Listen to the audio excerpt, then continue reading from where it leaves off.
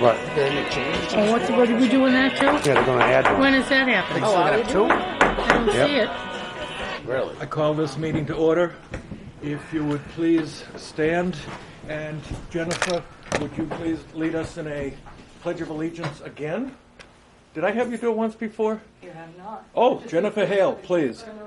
Would you would you please lead us in a Pledge of Allegiance? I pledge allegiance To the flag of the United States of America and to the republic for which it stands, one nation, under God, indivisible, with liberty and justice for all. Thank you. Welcome, everybody, to the Municipal Budget Committee meeting on Tuesday, December 7th. I'm Stephen LeBranch, the chairman. Ginny, would you please introduce yourself? Ginny Bridle, School Board Representative. Danielle Augustine. Lauren Buckley, Hampton Beach Village District Rep. Regina Barnes, Board of Selectmen Representative. Steve Henderson. Jones. David Maurer. And we have Barbara Kravitz with us, our minutes recorder. So, Mr. Chairman, Yes, sir. if I make a motion to move the SAU 90 budget for $22,877,640 and call for an immediate vote. I'll second it. Oh, I'm sorry, Steve. Go ahead. Oh, moved by Tim, seconded by Steve Henderson. What was the amount, Tim? Immediate vote for $22,877,640. Is that the correct number? Okay. Any discussion on this motion from any members? No. Seeing none. Those in favor, raise your hand, please. Tim, are you in favor of your own motion? No. Okay. So we have Steve Henderson, Stephen LeBranch, Regina Barnes, Maureen Buckley. Danielle Augustine. Sorry. We're in the wrong seat, Danielle. I know, you know. Sonny and also Ginny. In favor, and those opposed? David? What are you voting on? SAU 90's budget for $22,877,640. And those abstaining? That's correct. Those I abstaining, abstain. And Tim abstained. I'm against it. Okay, but the rest, this is a democracy, so. Well, thank you very much for coming in. We still got still warrant have budget warrant articles. Mr. Chairman, I move Article Are 2 they in? Oh, they're in here? No, they're in here. for $300,000. Mr. Steve Henderson. Henderson. Mr. Moderator, Mr. Chairman, I move Article 2 for $300,000 and ask that it be considered read as written. It is for the purposes of the $300,000, which is going every year for school building maintenance stuff. I'll second. Seconded, motion by Tim, seconded by Steve Henderson. Discussion No. from anybody? Seeing none. Okay, those in favor? We have Ginny, Sonny, Danielle, I'm going to write your name down, Maureen, Regina, Steve LeBranch, Steve Henderson. Those opposed? David? Abstaining? Tim Jones.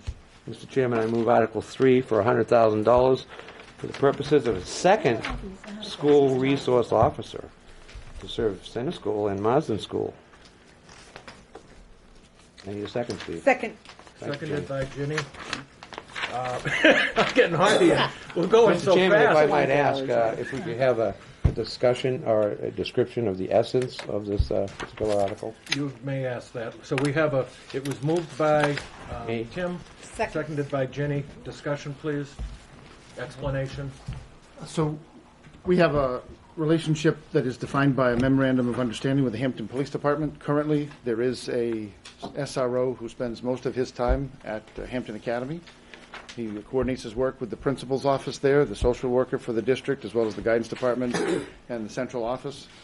And the Hampton Police Department bills SAU 90, the Hampton School District, on a quarterly basis or biannual basis for those services. The board has been concerned with security. We have recently made application to the state to secure hopefully $665,000 of state dollars from the Public School Infrastructure Fund to leverage in making safety and security upgrades in the three buildings, Marston Center and Hampton Academy.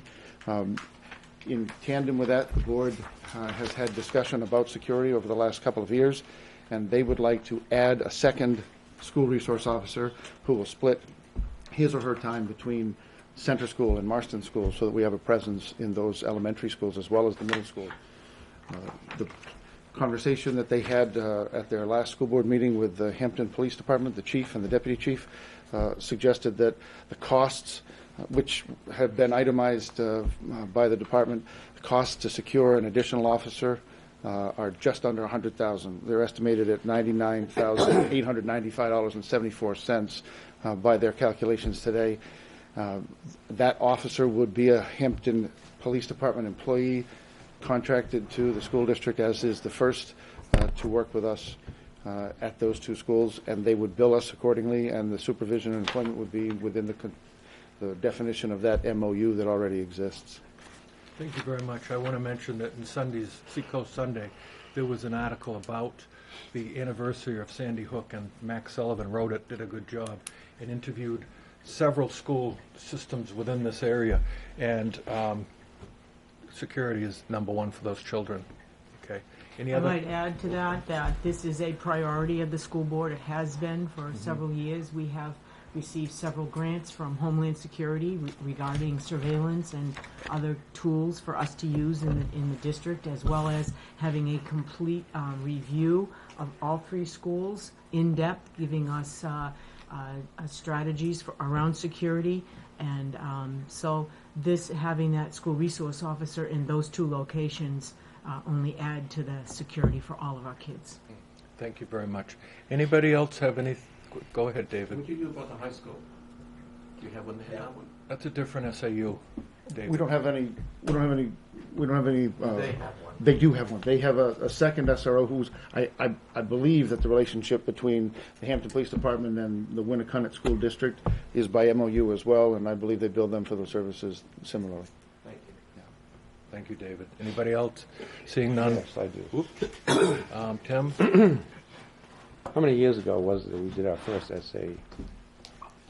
SRO, school resource officer? Many. 96, 97? At least. It's been a Yeah. while.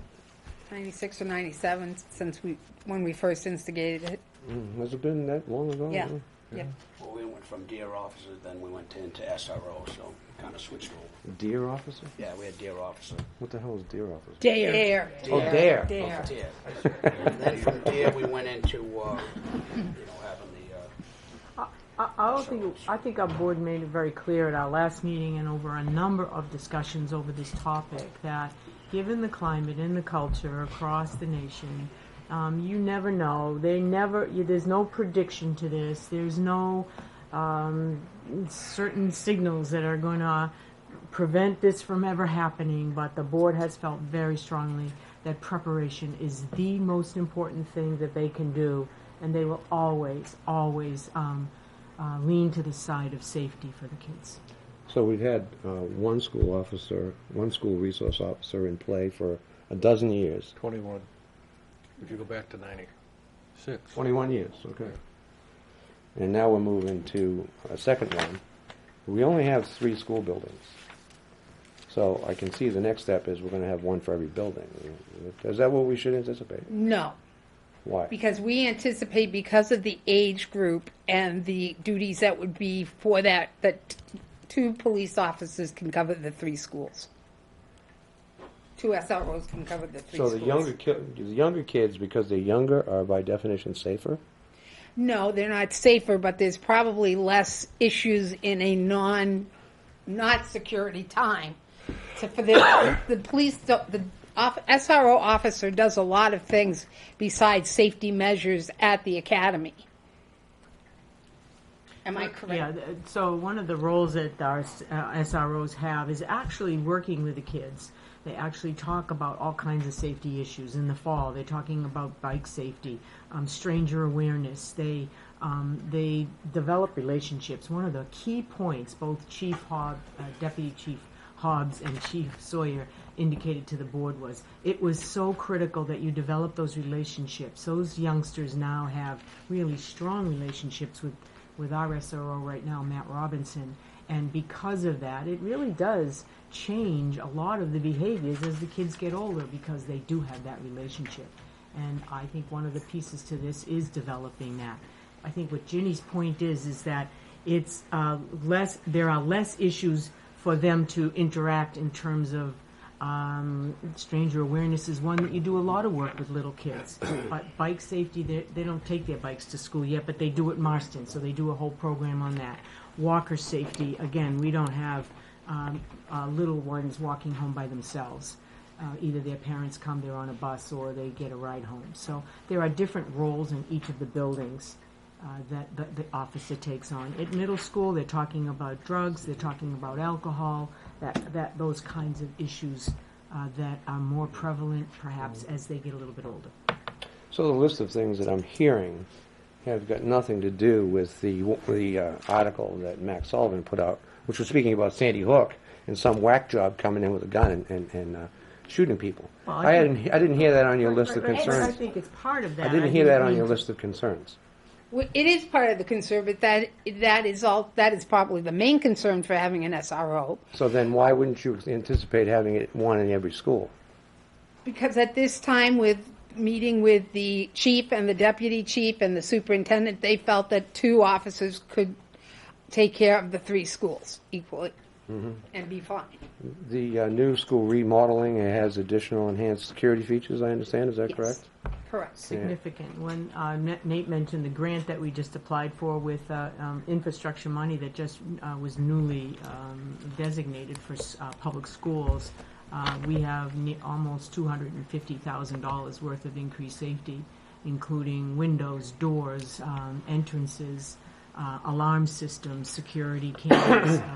The list goes on. So that will be part of our new project. But we also felt that was a good place. That's a good place for all of our schools to be at, in Center and Marston. So in addition to the $250,000 of enhanced security measures that are being spent for next year, implementation next year, we're going to spend $100,000 every year going forward, plus inflation, right? Mm-hmm. In addition to what we're already paying for the first school resource officer. I got that right? If the voters choose, yes. Right. And so, everyone likes to be reasonably secure. I certainly do. But there's a point of excess to security. And I wonder where that line is. With 1,256 children. I wonder where that line is. I don't think anyone can answer that any better than I can, where that line is. I mean, I could argue that you should have one in every classroom, if you really want safety. But, let's not get absurd, right? So where is that line of a happy medium? I don't know where it is. I don't think anyone does. But I think maybe we might be moving a little bit fast. I'm done with my questions, but I have a statement I'd like to make. Make it. I'm marginally not inclined to support this because of all the other money we're spending right now, and I think we're going just too fast on this. But moreover, I want to point out that it matters not how I vote tonight. In fact, it matters not how I vote on any of SAU 90's warrant articles, because SAU 90's governing body represses the voice of minority. So when anyone votes in the minority, your vote won't be on the tally on the ballot, because you don't do tally votes, do you? Which is a repression of the minority voice. And I object to that. And I wanted to state it. So I've done so. Thank you, Mr. Chairman. You're welcome. Maureen, you had it. Yeah, I'd just like you to speak, if you want, to the drills that you obviously must have involved in security, homeland security. I know that you do that. I remember doing it myself. How often does that take place? Well, we do, for instance, we do bus drills, so you know that, the safety on buses and how to evacuate the buses. That's both in the fall and in the spring are done. On top of that, we run 10 fire drills throughout the year where we have an orderly evacuation of the building with teachers and children. But we also we continue that. We have lockdowns. We also have lockdowns with evacuation. We also have, there's a lot of different things that we're doing and with you them have now. places that they can go to. There's that if safe places that they can go to. We've already been practicing that. If you've been in town, you've seen them out because they were practicing that. We feel that if it becomes routine for the children and for the teachers, we empower our teachers to make decisions, because we're not always there with them or their principals. I mean, we have awesome principals. They're behind me, and Dave and Lois and Tim and their assistants, Nathan and Anna, do a fabulous job. But they can't always be in that classroom or in that cafeteria. They're often in the cafeteria, but you know what I mean. They're not always in every place. So we've had to make sure that all of our staff is well trained on knowing what to do without having Excellent. specific directions. Thank you. Thank you. Sonny, you had a question? Yeah, I had a question. I raised it with Ginny a while ago. When I go to pay my water bill, I noticed SAU 90. I asked Ginny why you didn't set your superintendent's office up in Center Street School. I mean, it's half empty. Ginny said that Center School is not half empty. there's There 200 kids in there, right? there are very few spaces. We did look at that, Sonny, because we were trying to see what spaces would be available. We have 7 people that we serve in that office, and our special education department, along with our finance department, as well as the administrative assistant and Nathan and I. So. Plus, we needed a place for meeting spaces. I meet frequently with the leadership team. The school board often uses that as a secondary place for their meetings, and so it did not meet our needs. And as a result, there were only very small spaces available at Center School, not even a full classroom. So I'm not sure where the thinking is that it's half full. It isn't. So we. Because you signed a 2-year lease, and, that seemed good money going for no real reason. That's what's I mine. understand. The other thing I noticed, your enrollment's still going down. Well, the enrollment's kind of a funny, I funny know. beast for us right Well, now. down When you look and at the the Hampton budget goes up, Academies, right. you would look at Hampton Academy, since I've been here, that enrollment hasn't changed more than a delta of about 7 kids, 7 to 10 children. Where we saw the greatest reduction in enrollment was in the young ages in the center school, and much of that we felt was young families not being able to afford the housing and not moving in. Things have changed. In the recent enrollment reports, you'll notice that the enrollment at center school has picked up, and so we're seeing more and more of our students coming back. And I talked to other area schools, Northampton, folks in the area. They experienced the same thing we did at kindergarten, but now they're seeing an increase back in the enrollment. The state of New Hampshire just saw an increase in births, 1.7, not a huge number, but it was an increase, not a decrease that we've seen over the last few years during the economic downturn. So I feel like we're steady, we're growing, but slowly. I'm not trying to start a war. No, I know that, but I think your questions are good questions, Sonny, and I think that they deserve good answers, and that's what we're experiencing right now. Yeah. The other thing I noticed when I went through, you buried me on the numbers here, was that the teachers' contributions towards the retirement fund, much less than the police and the fire.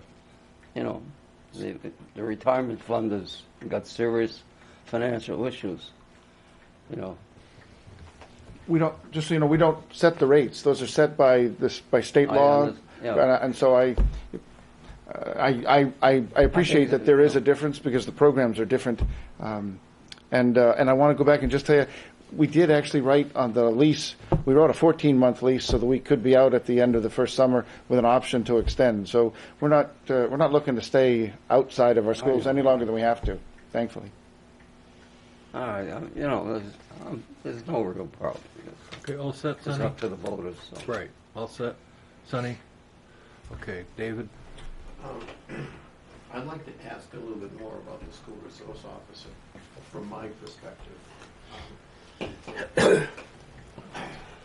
I'm glad there's one in the high school, belongs there. I'm glad there's going to be one in the junior high, belongs there. I'm also 100% that the one belongs at center school. Those kids, that you can be trained all you want, which they are, which sounds like it's in-depth compared to when I was in school. We didn't have anything except get under the desk. And maybe an occasional fuck up five. I had nothing to do with be back in the building. They just didn't want to see me. Anyway, but seriously, Hindi Suk, what Andy, whatever, Sandy, Sandy Hook. excuse me. That's all right. Take your time. That person walked into that building with a gun. And if our officer is not there at that school, if there was a similar incident, and they're over Marston, 2 minutes is too late. 1 minute is too late, depending upon whether they walk in with an AK-47, which is seen in the news, or things of that nature. So I heard what Tim had to say, and I agree with the fact that it's expensive. But the bottom line is, you're worried about kids. The kids at that school, I think, were all elementary, and I think there were 3rd, 4th, 5th graders, along with 4 adults, teachers, and including the principal. So I'm disappointed that this person will be split between 2 schools, when in reality, in today's world, which is very sad, I think we need an officer in each school full-time, my opinion. And that's the way I look at it. So I can't vote for this the way it is, because I'd want to see it, or maybe have to amend it or something, but I'd like to have one in each school. Or maybe you can say, well, we'll do that next year, but maybe next year might be a year too late. I don't know. I hope it never happens. Obviously, nobody does. And and the person over there working with the junior high, this one person be doing a great job, plus what you did on the school buses and all that. That's the essence of what so it's a question. What is your thinking, and what do you plan on doing about center school? Well, obviously, you heard that we share, but we also know that we have some. That's your long-time vision, is to share? That's the question? No, I don't think so. I think the board wanted to take it in small steps. I think they recognize the importance of safety at all 3 of their buildings. They absolutely did.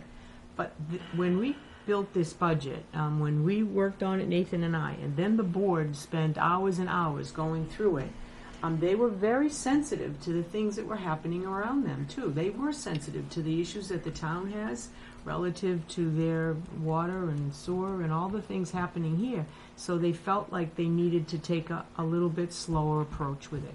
I think that next year, given the work that we've seen this year, I expect this issue to come back up. As I said to you, it is their priority, and I don't see that as changing, David. I think they will continue to do that, but I think that perhaps we were all a little bit concerned about the costs that we would be asking for in 1 year. In this situation, I would make an exception to the cost with the lives of the children. Well, I appreciate that. Period. Thank you. And I'm sure they do too, David. Thank you, David. Tim, did you want to say something else? Yeah, I do appreciate those who are making my very point, which is inevitably we're going to be going to 1 per school, and who knows, maybe 1 to each classroom eventually. Who knows? But I would point out, since more references are made to Sandy Hook, that Sandy Hook has done its reaction, and what they've done is they've encouraged and achieved a certain number of teachers. They will not specify the number, know who the teachers are, that have received firearm trainings and have firearms in their classroom to defend against the nutcake that comes in trying to shoot kids, which may be a more effective strategy than having a uniform sitting there who is easily identified by some nutcake who chooses to come in and start shooting people. So that's all I have to say. That's not a question. Thank you very much, Mr. I'm making Chairman. it state. Can I answer that? Hold on. Thank you, Tim. Ginny? Yes, the school board did in fact discuss that very instance. We discussed it at the superintendent level. We also discussed it with the police chief and the deputy chief. We feel that the teacher's first priority and only priority in an emergency situation is the children. And if they have to decide between the children and a gun, we don't want to put any teacher in that position. So we decided against arming our teachers at this point. That it was a school board discussion that was taken long and hard, and we did look at that option. Thank you, Ginny.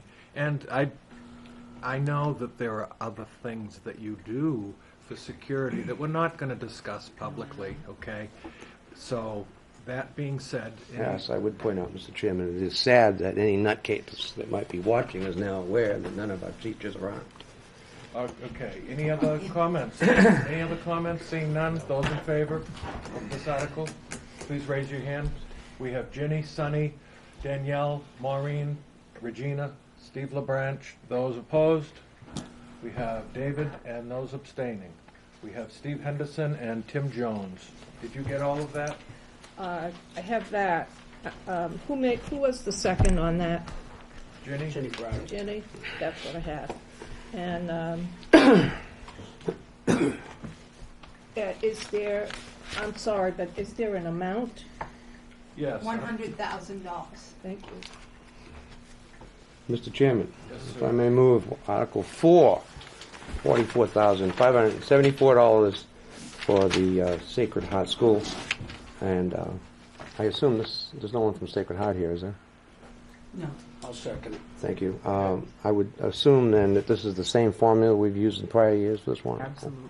So there's really not a lot to talk about, other than people who might want to object to giving money to Sacred Heart School. Okay, hold on. Okay, so Barbara, moved by Tim, seconded by Steve Henderson. Okay. $44,574. Did you get the number, Barbara? Yes. Okay. Any, Sonny? Go ahead. Yeah, okay. Oh, I go through this every year. How many Hampton kids from Sacred Heart? 43. Oh, so it actually, I think it was 40 last year. Yeah, wasn't they gained 3. it? Oh, I mean, they dropped out of. No, they could have entered in their preschool, so they've Okay. never All right. been to him. Okay. You know, my objection is, this is taxpayer money, and 3. the Constitution says there has to be separation between church and state. I just feel it's improper use of taxpayer money, that's all. Well, it is RSA, and it is regulated through the New Hampshire statutes to allow towns to, they call it the child benefit law, and they're allowed to appropriate funds to support a parochial school or private school that may not have the services that the public school has. And in this case, the folks from Sacred Heart use this money to support their school nurse program, technology, and some items that they aren't able to have that the public school has. And that's how they use their $43,000. They can't just use it on their own. All of their purchases and all of the things that they want to use that money for must go through our office, and those purchase orders go through myself and Nathan before they're paid out, so that there is accountability for that $43,000, or in this case, $44,000. I have a question. You done? You finished, Sonny? Well, I'll raise the same objection I did last year. If it was a Muslim school, I suspect it wouldn't pass, or another religious school. That's all. I understand what's going on. Listen, in the federal government, they're going to let churches raise money for political purposes. It's, Thank you, Sonny. yeah. Thank you, All right. Sonny. Go ahead. Who was it? David? And could you tell me approximately what it costs for one student in Hampton, be it elementary, medium, or high school? What's the average cost per student for The one student? average cost per pupil for Hampton is about 15,000. 15 and a half, yeah. About 15.6. about 15.4, 15.5. 15,000? $15,400. Multiply 15,000 by 43 and see if you come up with 44,574. That's the best deal going. I do that any day of the week blindfolded, walking backwards, upside down. Okay, thank you, David. Hold on just a minute. Just so that you realize, would you please explain that the money that is paid to that school can only be spent on certain things? She That's did right, that. I just said that. She It explained can only that be very spent clearly. on items that they don't have at Sacred Heart that we would have naturally in the public schools. One of them is nursing services. Right, That's an example. Technology is another example. And so when they make their requests, they do it in those items that they don't have and that we offer. Okay, thank you very much. And I'm done. thank you, David. And Tim. Tim. Yeah, there you go. again? Tim, go ahead, I mean, please. again, it's my first go-around on this item. Oh, okay. Go ahead, please. So I assume school resource officers is another item like nurses that they don't have, right? That's correct. So you'll be sharing a school resource officer with them? We haven't discussed that with Oh, them. okay. But they got an increased enrollment of 3, in spite of the fact that their lacking school resource officers. That's very noteworthy response from the market. And the 15,000 or so that you quoted per student, that's actually how the feds count the per student cost, right? Oh, But the if you- state. The state's The number. state. That's Okay. a state number. But if you actually take your budget and divide it by the number of pupils, it actually comes up to close to $20,000, doesn't it? Yeah, There you 21,000. go. So that's the real number, in my mind. Thank you, Mr. Chairman. You're Even certainly the better welcome. buy. Thank you. Thank you. Any other questions? Seeing none, those in favor, please raise your hand. And we have everybody yes, except those nay, abstaining. That would be me. Tim Jones abstained. Everybody else was a That's what yes. Sonny said. Sonny's Oh, the I'm nay. sorry. I didn't notice Sonny. Yeah. Oh, And Sonny abstained as well. So you have two abstains. For your information, Yes, ma'am. if any citizen or any member of the Hampton community feels strongly enough that we should go for the $200,000 for 2 school resource officers, they are welcome to attend the Hampton School deliberative session on Tuesday, February 6th, 7 p.m. at the Hampton Academy, and present an amendment to Article 3. Thank you, Jenny. And Okay. as well, they can come to the public hearing on January 11th, correct? But you can't add anything on the public hearing, can you? Can you amend I the believe we public can hearing? change, yes, I believe we can change. Right. Is that, am I correct or not, Tim? You're shaking your head. Seems like in the past we've changed. I just sent to the RSA on that. It says you cannot add to an appropriation. Oh, thank you for that clarification. Okay, so go to the On the deliberative. school deliberative session, There you you can. go. Thank you very At much. the little session, you can, regardless whether it's school or otherwise. And for those who want to have a school resource officer in every classroom, they can do the very same process, can't they? Yes. Contact Mr. Jones and he can have those facts. I look forward to supporting that. Thank you very much for coming in. Anybody have anything else for the superintendent and the financial director? I believe we have a vote on that. Construction. Vote. Any we did take it, never mind. unexpected problems pop up so far? In Besides lead. in the construction, is that what the question was?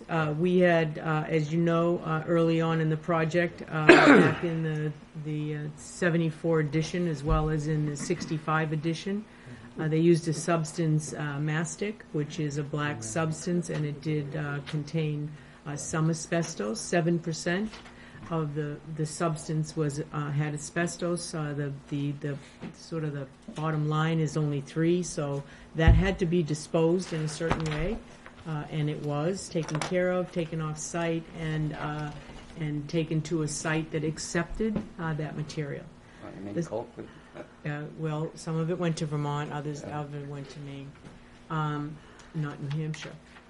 The second issue that came up is unbeknownst to all of us, even after doing some digging in the area early on and doing the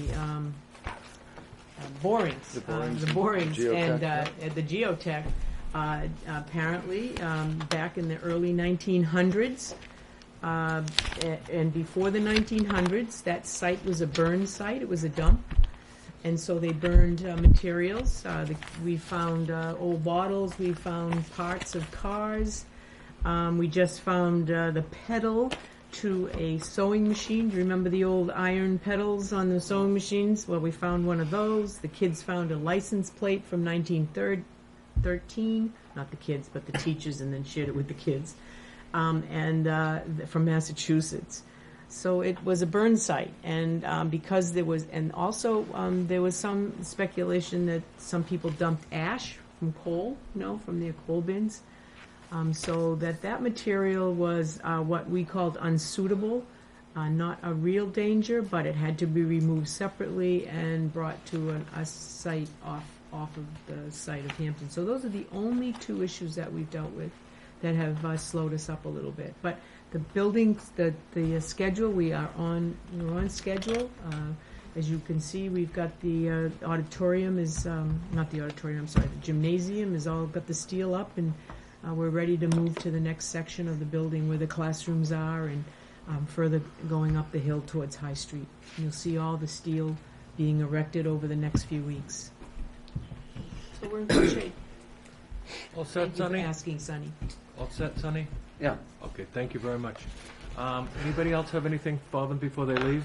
Thank you for coming in. I hope you enjoyed our new efficient process this year. And I bid you a Merry Christmas. Thank you, same to Thank everybody, you, and we thank you appreciate both for everything coming you do in. for us. I didn't get to spend much. I didn't even get to say hello to Kathleen. Hello, Kathleen. And both of you have a Merry Christmas. Thank you. Thank you. Thank you.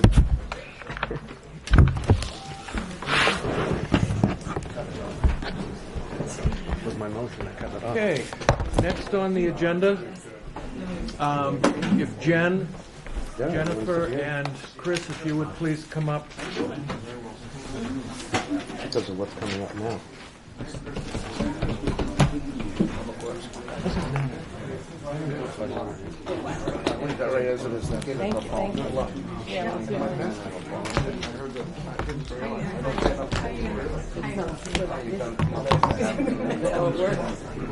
You have to, that's part of your default budget. Because it's a big Okay. They were the union contracts. Oh, okay, thank you. Okay, Good evening, Jen. Good evening. Good evening. so I've asked Jen and Chris to come up first because Because you love them best. no, because I talked to Jamie earlier today, and I said I'd get him in and out of here quick. But Frank Swift is having a retirement party tonight, and at the 401, and Jen and Chris want to go and attend the party. And we're invited, is that it? Yes. Yes. Get out of here early After enough. 20 years. We're working on it. We're working on it. Okay, Congratulations good. from everybody. But so if you would please, you have a couple of warrant articles for us. Do you have a number on that warrant article for the vehicles? I assume you want to do first, right? Yes. Yes. I move the number of 500 and... No, Tim. No. Not the warrant articles. You just watched the selectmen's meeting. I did. There's a warrant article for vehicles for 500,000, isn't there? There you go, huh? Yep. switched it up on Do you want me to read the article as we... Well, I was so busy cutting up the videos for you guys, I could only speed watch it, so I didn't... Get one to send one down to Barbara as well, please. Okay. Tim. The one that you're talking about, you can do page 2, Tim? Well, I'll just go right to page 1, I guess, All right.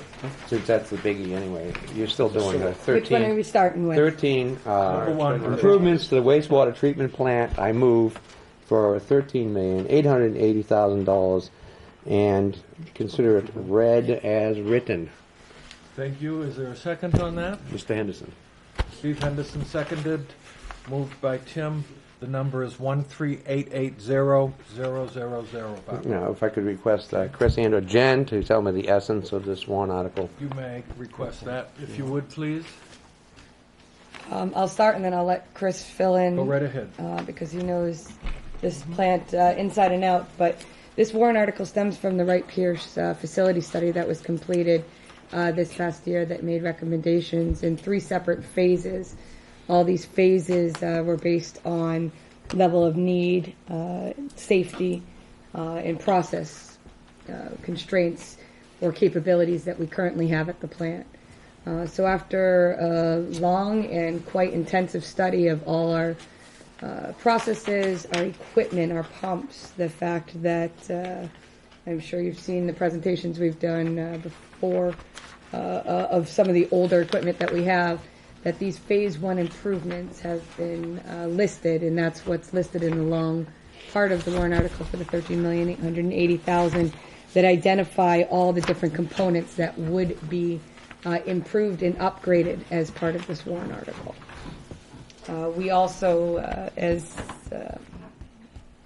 yesterday, presented an action plan how we'd like to move forward with public education about this article, about how a wastewater treatment plant process works, why these improvements are needed. These are not wants. These go to address the capabilities from aeration and headworks to the raw pumps and intakes to ventilation, the air that we're breathing in the plant, to the way our plant is set up from a safety standpoint, making sure that we have the right fire systems, alarm systems, backup systems. Without the wastewater treatment plant, waste does not get processed. It's fairly simple in that nature, and having the older equipment and these systems that provide a non-safe environment are something that just plainly need to be addressed. That's the beautiful overview in layman's the technical side, and let me address a question that was raised last night by, I believe, someone who gives technical advice to some members of the board. And one of the questions was raised last night: what has changed in the last several years that puts all of a sudden the plant at its limit? Because the plant used to be about a 4.7 MGD, million gallons a day plant. It's rated at about a 4 million today. That never has really changed. They'll tell you, and our plant size is 4.7 million, but you're only allowed to, on a daily basis, treat about 80% of your capacity. They basically don't want you overfilling the bathtub, in layman's terms.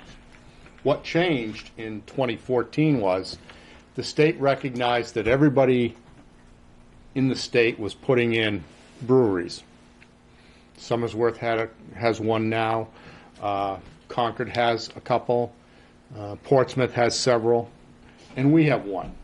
And what those breweries do is they send not a lot of volume water to the plant, but they send a lot of strength water. It's high strength, what we call high strength waste. It's very biologically active, in layman's terms. So the state amended their rules back in 2014, and it basically says that, yes, your plant capacity is 80% of its design load, what its design capacity is, and also that you can't exceed 80% of what's known as its BOD load, and that short for biological oxygen demand. How much air you can push into your waste to clean it, because basically our plant operates on aeration. We have 4 big treatment lagoons or bathtubs. We pump $160,000 worth of use of electricity to pump air through that, and it's the air and the bugs that reduce the effluent, or and it equals its BOD. So when you throw in high strength waste, like let's say from a slaughterhouse or from a brewery or an industrial facility that, let's say, makes bread and discharges a lot of waste with milk and eggs in it, it takes more oxygen. It uses up more of the plant's capacity. So in 2014, the state basically said they added another line to the limit, and it said if you cannot exceed 80% of your BOD load for more than 90 consecutive days. We're bouncing against that limit. We do it for about 60 days. We have in 16. We have in 15. And we've been working with those several industrial users that we have to manage or reduce our BOD load to keep us just under that limit. So the short of it is that for the town to continue to grow, we need to expand the size of the aeration lagoons and other things, pumps, piping systems, filtration systems, all those associated things that go along with the major aeration portion of the plant. And that's why if you look at there's 12 separate things or items contained within the scope of work of what we want to get done. 6 million of the 13 million is just the aeration lagoons themselves. That's it, and I'll open it up for questions. Thank you. Wait, So- hold on. Thank you very much. You're welcome. Okay. Did somebody have some I believe I questions? had the floor. You got to be recognized by the chair. I believe I first. had it when I asked for the essence, okay. and then was going to follow up Okay. with the questions. You have the floor now, Tim. Thank you, Mr. Chairman. You're welcome.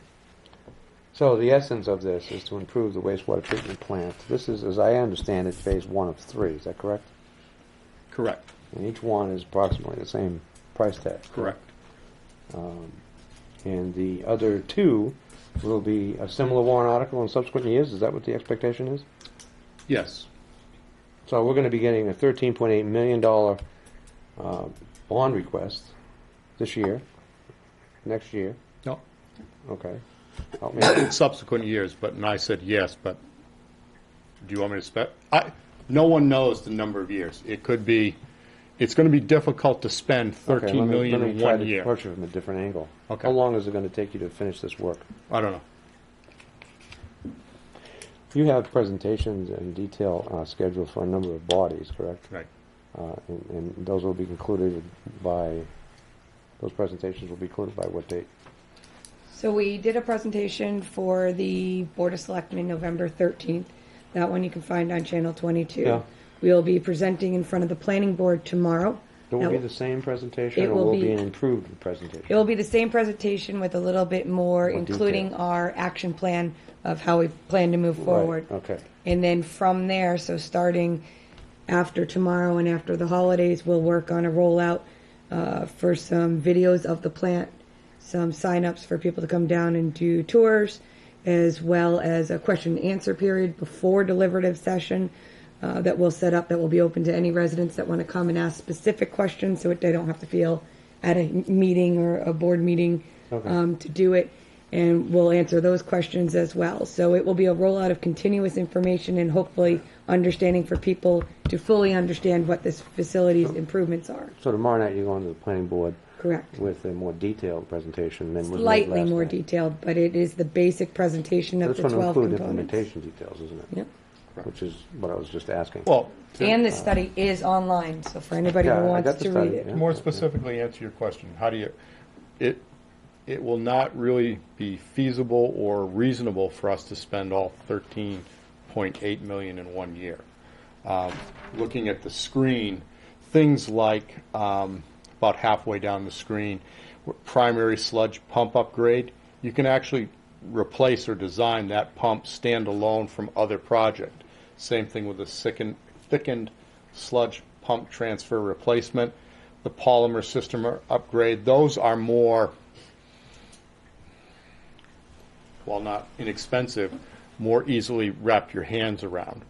The first one, which said headworks upgrades and aeration tank upgrade, probably will take the rest of 18 to even design and get approved by DES.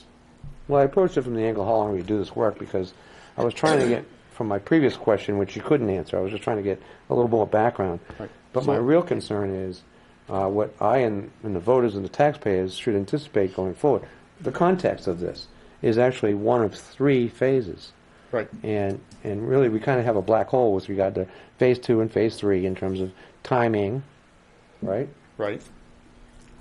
And it's because it's based upon timing, growth of the water that we see actually coming at the plant, how quickly the town is growing, a number of factors that my crystal ball The growth doesn't thing, allow. I want to ask you a question on that. But because- let me finish on the first part. So the voters need to understand that while we'll borrow the 13.8, or get authority to borrow it, hopefully in March, portions of it will be let in 18, and portions of it will be let in 19, and we might still be constructing in the year 20. Sure. And at about maybe 20 or 21, we may then be formulating, okay, this is the next step. But let me caution you in that the phase 2 and phase 3, while they can be quantified now, may actually change 4 years out, 5 years out. And the actual phase 3, I think I'll be retired before we actually go to that particular phase, because it'll take that long to design, permit, and implement. Well, I'm not particularly concerned when you retire. I'm No, concerned I with the understand. taxpayers now and in the future. Right. And so I understand that this is born out of basically a problem statement that was derived from the famous Well- peer study, right? No. It is, and please don't, classify it as a problem statement.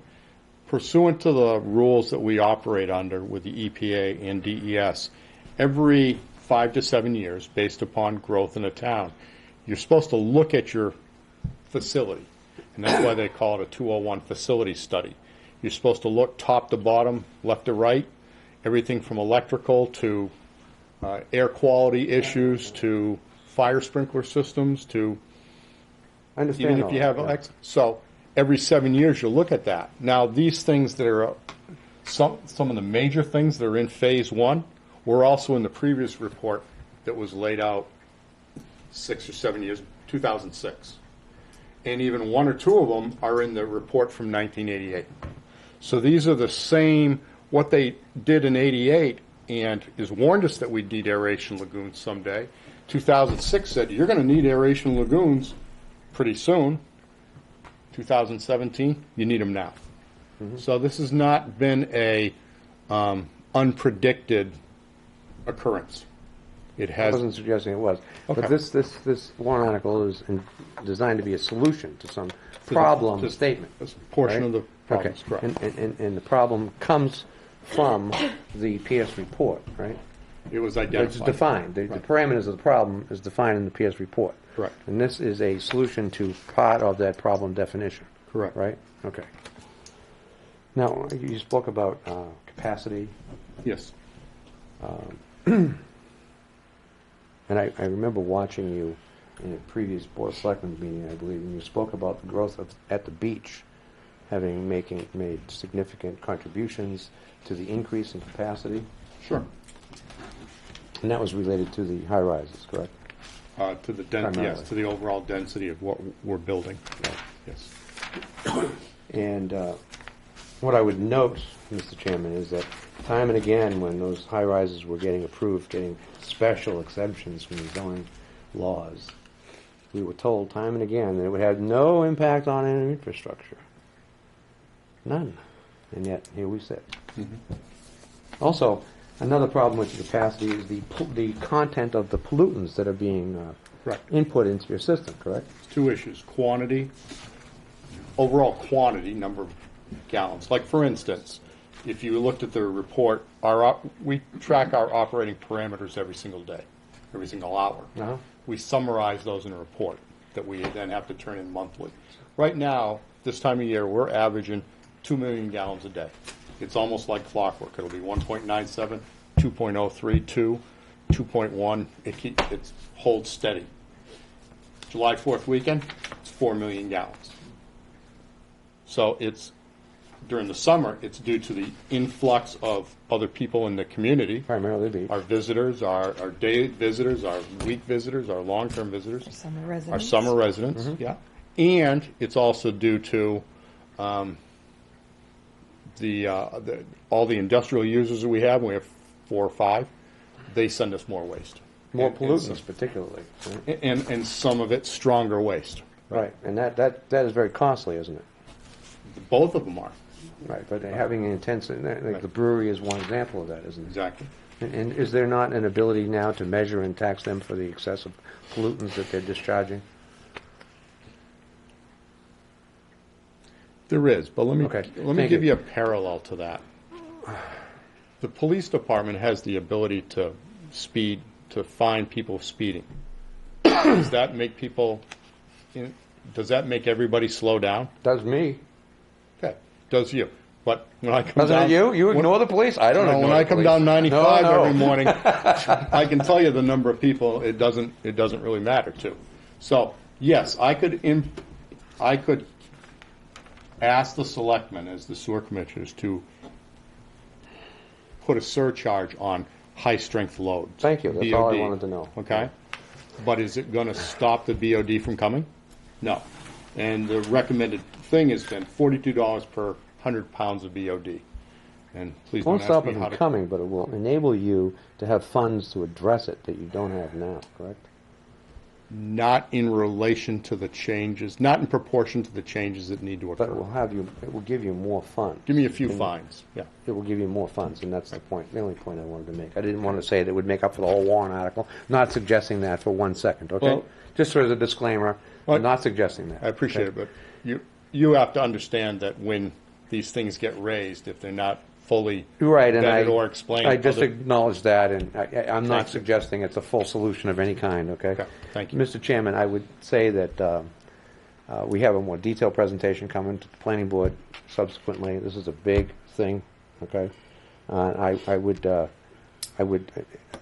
like to see this table to a subsequent meeting of the Budget Committee before we decide to recommend or not recommend. I think Because we will be better informed at that later date than we are presently. I want to And that's clarify. the reason just I want to do that. the- I want to point out also that last year, we had a $13 million warrant article for sewer pipes across the marsh. Hurry up, we got to do it. The world's going to come to an end if we don't do it. All right? Kind of sort of like this. Hurry up, we got to do it. The world's going to come to an end if we don't do it. And we just conformed and we said, okay, fine, it's an emergency, let's just go do it. And then we came to find out later that it wasn't so much of an emergency, it wasn't even so much of a present problem. In fact, last night the Board of Selectmen voted to not put that same warrant article on, okay, I would like to speak on this. on this year's warrant. All right? And I could say more on that, but I don't want to because I want to stay on this particular point. We have the time to address this at a subsequent meeting when we have a better opportunity to be better informed, and that's what I'm asking the chair to do, is just table this. I'm not opposed to it, but I'd like to have more information before I actually make a recommendation. Okay, you finished? Thank you, Mr. Chair. You're welcome. I'm not going to table this. I didn't think so. Okay. We have, after tonight, we're getting towards the end, very close to the end. And if there's something that comes up, Tim, that is, that changes your mind or adds so much information, if, people watch tomorrow night and other meetings as well, then when we do our, on January 9th, when we have our final budget review, then at that point, changes can be made, okay? I agree that more information is best, but we're not going to table this tonight, okay? Sonny, you've had your hand up for a while, please, Okay. go ahead. He had his hand I've up learned before. now I know why the seagulls like the water. All right? It's got beer in it. Yeah. We watched Water Selectmen last night because Dancing with the Stars wasn't on, so we looked for other entertainment. Chief Sawyer made a presentation. He had visuals. Did you see it? Yes. I have watched. Yeah. I thought that was tremendous. I don't know how many people in town actually watch, but that's, my recommendation is you have to present the. We are doing as part of some of the additional information that'll be explained tomorrow night, is that, and we explained to the selectmen Monday night, is that we're going to do approximately 10 to 15 videos dealing with these various aspects, try and keep them less than, I think it was 5 to 10, about 5, but 5 no minutes longer per than piece, 10, yeah. so that people can watch these and come to grips with that, what it actually looks like inside the plant, and B, why these processes or these projects are necessary. To give you, for instance, all the wastewater in the town dumps into what we call the headworks, large swimming pool. It's pumped out of there by 3 pumps that have been running continuously, the same 3 pumps, since 1974. One of them threw a bearing last week. So now we're down to 2. During the summer, I need all 3. We have some very aged infrastructure within the plant, and that's what hopefully these video clips will clarify or show the people. We're not dreaming this up. It was reported in the 88 facility study, the 2006. This is not a pipe dream. This is reality.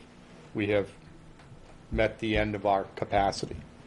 And the other half of that rule is if for this coming summer we break 80% of our BOD for 90 days in a row, DES then has the authority to start issuing all of our discharge permits. I will no longer have the authority. I don't think we want to go that way. I think we'd like to maintain local control. And I'd like to be able to sit and keep issuing letters to the projects that come before the planning board to say that we do have the capacity or will have the capacity when this comes online. That's it. No, I totally agree. These warrant articles are going to be bond issues. There's about $41 million are spread out over the 3.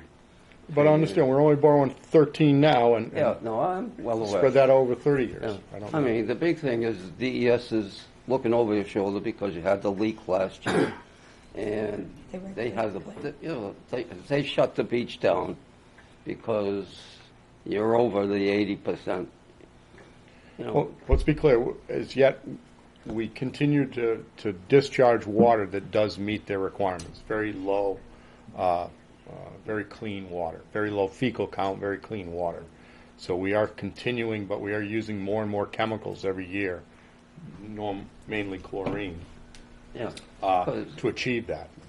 because one of the issues I had was when the town rushed to authorize a hotel on Exeter Road, and there was a restriction on the deed, no hotel. They waived it, and they rammed it through. Then they found out that Liberty Lane has the water and their wastewater side by side, and now Aquarium's going to do that, and I suspect Liberty Lane will get an abatement. So the end result was the taxpayers. Sonny, we've been over this before. I realize, but I Okay. mean, if we're not aware, the public's not aware of it, it's our That's job. not true. Okay, hold on. What do you mean it's not true? Hold on, order. Okay, we've been over that before. Let's stick with what we're talking about here. Well, you're Liberty talking Lane. about capacity of the wastewater treatment plant, and you'll be over 80% when you have 150 cars parked on Exeter Road. They're going to park in front. Never mind where they're going to be parking. They did just Well, want it's to. runoff, you know? Yeah. Okay. Can I okay. say one thing? Hold on. Sonny, we have talked about this before. That's right. Okay, so And unless you Please. keep talking about it, the public doesn't become aware of it. you certainly keep bringing up Liberty Lane. I know we've talked about it several times. Regina, you wanted to say something. I just wanted to say this 13.8 million warrant article, although it's presented in this report as 3 phases, it definitely does not mean 3 years. I'll tell you that right now. And like Chris and Jen said, whenever it might be time to start phase 2 is going to be completely different than it is right now. Right. This is $13.8 million that has been pushed aside Right. And for far too long. I'm not done. For Go far ahead. too long. And the marsh pipe is a priority, but guess what? It's not the top priority right now because now we have this one, which is bigger. So when you ignore infrastructure for 30, 40, 50 years, this is what happens. It all gets into a ball and rolls up and explodes on you all at one time. So the Board of Selectmen didn't feel comfortable asking the voters for $18 million or what it would have been in for the two of them put together. So the way we look at it, and it's a pretty logical way, or the way I look at it, I'm not going to speak for the board, is that if we're going to go out there and fix the pipes that are connected to something that's drastically failing, doesn't make sense. You want to work in and go out. So this 13.8 million is the start of a lot of work that the towns has to get done. Thank you. Mr. Chairman. Hold on. Everybody's got something to say. I do too. Having read this book, right now this first part is the stuff that is priority, major, has to be done now. The second part, by the time you get to it, that'll probably be priority, major, has to be done now. The stuff that's in the third part that doesn't seem to be a problem right now, by the time we get to it, that'll probably be the priority, major stuff that has to be done right now. And another thing I want to mention is that having read this entire book from cover to cover, the industrial amount. There are a couple of things going on that I want to add because it's not just going to be a hotel on Liberty Lane. The infiltration from the clay pipes. We talked about that the last time you were here, okay? Lots and lots of water. Millions of gallons of salt water going in, changing so that you it ends up messing up the polymer that you add. That chemistry is changing. The other thing is that in this book it talks about up to 40% of what's going into that sewage treatment plant is from industries like Brazonics, the Foss, as well as Smutty Nose. And it seems to me, having read this thing, that Brazonics was the biggest that sends to you. It's 20%. It was 40% in here.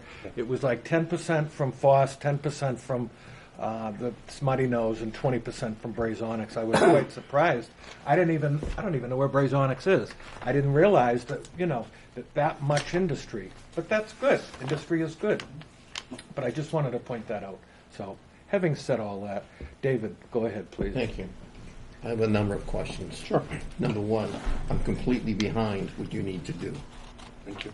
It needs to be done, and that's kind of a tragedy that we can't do it all at once, so we don't have all this money. But if you're saying if it blows up, we're going to be really in a bad situation. Question number one: when this work is now being done, how many have we put this out to bids? We've already been through that process. We haven't. We have not been through design or bid yet. So you're going. That's a step to come. Correct. So part of this money that's going to be going, we know that we're going to. I'm making this up. We're going to go to 3 different companies. There may Yes. only be 3 companies out there that do this work. I don't know. But pretend there's 3 companies. Yeah. Then you're going to try to give the same thing to them, and then you'll be evaluating them and look at the costs and all that. So that's Yes. a 2B thing, right? Yes. Thank you. Second thing, a little bit from data processing background, what I hear tonight is making me very uncomfortable in the sense of, I know it needs to be done, but when you talk about phase 2, which needs to be done, and phase 3 needs to be done, you really need to put in place, which it sounds like you don't have one, or we don't have one, and I don't know this, so it's more of a question, please. A strategic plan from the beginning of what we want to do from stage 1, which is this, to stage 2, which now by the time we get to stage 3, it's so strategic. It's 5+ years out. You can't predict it. Right. But there should be something there with concepts you want to do, but you're going to reevaluate that when you get closer to the date. But that also needs to be on a big project plan, and it needs to be updated monthly. Along with that, on phase 1, which you have here for the $13 million, if I'm going to be the company to send it to, we need to have a project plan on listing each one of those things on that list and all the other things, where they need to be on this project plan that has every one of these things to be built by whom at what day. Because as you get into closer, I need B, C, and X to help L and O, and by the time they get in, something over here. So you need a plan, and it sounds like there isn't one, that's going to show how all these infrastructures are going to eventually work together harmoniously, versus getting to this point here and saying, we should have done this back then, but we didn't put it in the plan, and all of a sudden we have to stop. I'm making that up. Yeah. Okay. So I'm not seeing a large plan. I'm saying we have $14 million, and I know the thing has to be done. Right. I'm not arguing. I think it's a huge undertaking, and it's a huge thing on your shoulders, both of you with your entire department. Right. But I think when you show it to us, or show it to a person like me, I need to know where that $13 million is going to go somewhere, and an order of the needs and what the things are, and what does each piece cost. You got a gravity thicker? Good to know. You got a plant water system? Good to know. I don't know anything about that. You do. But use those examples. Section 4 has the actual breakdown in millions. Right. But we need to put as those far as- coordinated. For instance, some of the projects, like let's say, I'll pick the polymer system upgrade because it's literally no bigger than the size of your desk. Right. Can be done standalone from the aeration lagoons, because those are 2 big bathtubs attached. So yes, as part of we are going for state revolving loan fund money, or at least that's the latter half of this warrant article gives the selectmen the authority to go for it, which is it's the sewer grant money underwritten by the state, controlled by the state. They will mandate for that, show us your flow chart. And part of the design work will be, from whomever does the final designs, will be to actually determine that flow chart. Without that, we won't get approval from DES to do any of these projects. So Because those they're are- not going to let us replace something that then we rip out. They won't let, that will not happen. That is part of this plan. So I think it's very important for everybody to understand. And again, we're here asking for the warrant article for this phase 1. But phase 1 consists of the design, the putting this all together, looking at what is individual, what goes together, what's to make sure we don't need something in phase 2 that we're not going to do twice? That is all part of this, and stuff that our engineers have already taken We should into have a account. project plan now showing when we theoretically need the design by, the warrant is approved this date, design by this contract here, put the bids out. There should be something like that. You That's probably good have advice. That's a good, we can, That is yeah. Now, That's a along with reasonable that, request.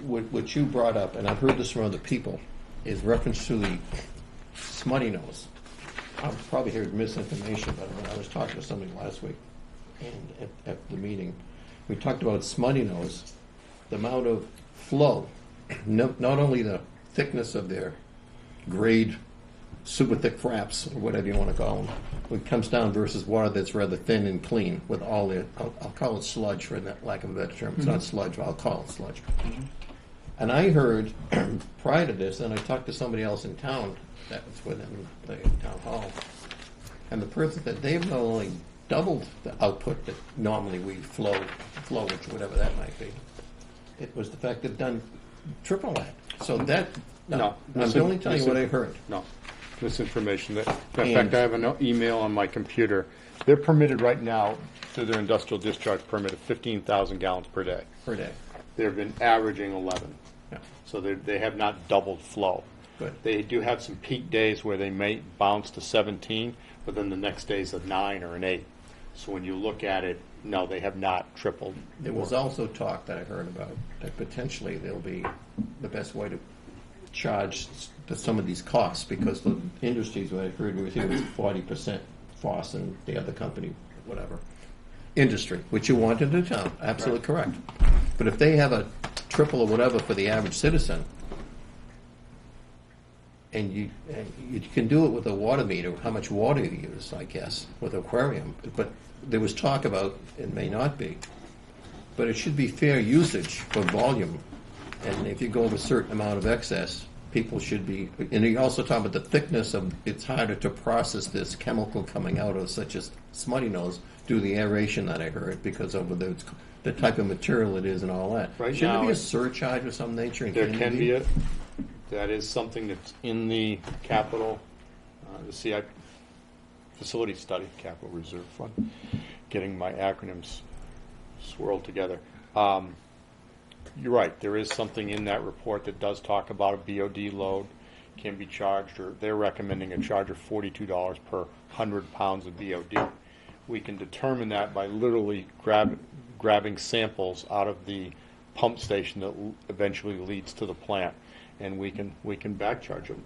That is something that the Board of Selectmen, as the sewer commissioners, would have to pass and then direct me to enforce. So that's a potential That is a might be able to potential, happen yes. through the Board of Selectmen, whatever appropriate. I'm not saying we'd do it in the financial board. I'm But just to trying find out. reiterate, that alone would not fix these priority needs that need to Understood, be but done. I also in the just wanna make future, sure that doesn't we've get lost. got a $28 or $30 million school going up here. Right. You got a $41 million sewage project here, Mm-hmm. and what we don't. Matter of fact, the police chief the last time he was here surprised me when he talking about the leaking of the new system, that is the new facility for the police station, is like 10, 11 years old, and it's leaking everywhere. Well, you built it on a swamp. I said that from the beginning, X number of years ago, but the bottom line is, we build things, and then about 6 months later, they didn't do this right, they didn't do that right. And all of a sudden, we obviously have to fix these things, which is fine. But at the same time, that's what I'm thinking, and just in reference to like the companies that utilize a lot, they ought to be taking their fair share versus putting on the average John Q. citizen. That's my Cannot only disagree point I'm with that trying to at all. make at all. Correct. So it's a huge undertaking, and I'm with you 100% to go forward. Were my questions fair? Yeah, 100%. to the point and succinct. Thank you. Thank you. All set, David? Okay, I just want to mention, I believe Smutty Nose does some type of pre-treatment. Is that They correct? do. Okay. And that's how they've been able to stay So that's something, below David, the that 15,000 a piece of gallons a information day. that you may not have known, and this is the guy that's going to give you the, instead of stuff that you've heard, they actually pre-treat. That's why That I was- brought it to him. Right, and that was one of the conditions when they Right. designed that plant, was to take into consideration what the load's going to be on the town of Hampton. To help So, them meet their permit requirements, they're Right. currently pre-treat. holding back portions of their waste to what they call an equalization tank. they're offloading it and bringing it to another wastewater treatment plant that needs the BOD. Okay. So That's that's an how interesting- yeah, that's they're interesting. meeting their current permit An standards. interesting. Yeah, it is piece of interesting because they're, another facility needs this to activate their own, get this oxidation and chemical reaction start going. The other thing I wanted to mention is that this Wright Pierce study, it actually does have, it's a 3-part plan. And it's, you kind of indicated, David, that this beginning and then, do we really know what the rest of the plan is? Yeah, the whole plan's in here. I was there, but I'm listening to the words that were said earlier tonight. Okay, We and- talked about, I don't know what the second phase is, and then the third phase, who know, whatever, and I Okay, might well- be retired. Next question, when are you planning on retiring? 10 years. So, it'll be done before you retire. It'll be done before you retire, I hope. We'll see, maybe. But the point I wanted to make is that they do have an overall plan. Okay, it's going to change, of course, as time goes by. There's going to be things that have There been may added, be subtracted. operational changes that that's the affect this future. plan. That's the Yeah. future. Okay, so anybody else have any comments? Mr. Jones? Yeah, I would say you have an idea, you don't have plans. If you had plans, they'd be design plans. Design, that's what plans are to me, but you have an idea. All right, and how are you going to approach phase one? Part of phase one is producing design plans, right? So there's a distinction in my mind. I do not oppose this. In fact, I would point out to Regina that last year I supported the marsh sewer pipes, as you may recall. But there were those who were not in favor of them and who were expressing concerns about the health of the sewer treatment plant. And they were told by certain selectmen, for example, and management, that those arguments were basically vacuous at best. And now we're hearing quite the opposite, which I find very interesting. Furthermore, I would also point out that 2 years ago, before you arrived on the board of selectmen, we had a DPW subcommittee. And that DPW subcommittee wanted to get into, as you may recall, Chris, they wanted to get into the wastewater treatment plant and get detailed information because there was concern about the health of the wastewater treatment plant. Management denied that access. So yeah, I'm aware of the problem that in general, and I'm also aware that the pipes probably are secondary. But this smells, from a political point of view, a lot like the pipes last year. Oh, it's an emergency. Hurry up and do it. Don't bother looking too closely. Just pass it. All right. I want to look more closely. That's where I'm coming from, Regina. I do not oppose it. I'm as open-minded as I was last year regarding the sewer pipes.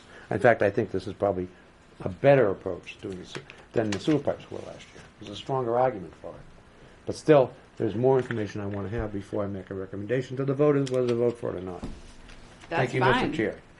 Okay, thank you very much, Tim. Anybody else have any comments, questions? Seeing none, those in favor of this warrant article, please raise your hands. We have everyone in favor, those opposed, and those abstaining. I'm opposed. Okay, Tim Jones is opposing, everybody else approved. Tim, do you have something to... Yes. You'd like to Even though I say- was opposed on the last, I'm inclined to support it ultimately and call for a revote when I get more information, okay? The DPW vehicle purchase, which has been radically modified from previous Board of Selectmen's meetings, for $50,000 for the purchase of a yard horse tractor. One more back. Do I have a second on that, please? Okay, we have a motion by Tim Jones, seconded by $50,000 is hardly worth talking about. Steve Henderson, and the amount, Barbara, was $50,000. And we did talk about this once before, the last time you were in, and I think I called it a yard boy or something. Yeah. It's Close enough. A yard horse, whatever. But we did talk about this, and anybody have anything they'd wish to say about this? No. Seeing none, those in favor, raise your hands, please. It's unanimous. Thank you very much. Mr. Chairman, Yes, sir. move the lease purchase trash trucks for, I'm not quite sure which one it is. The appropriate sum of $124,000? Well, Or the units in the amount of $620,000? The raise and appropriate part is $124,000 because it's a 5-year lease. Is that correct? Correct. Yeah, but it's a $620,000 commitment. Okay, well, perhaps, hold on. You're going to make that motion? I'm trying to.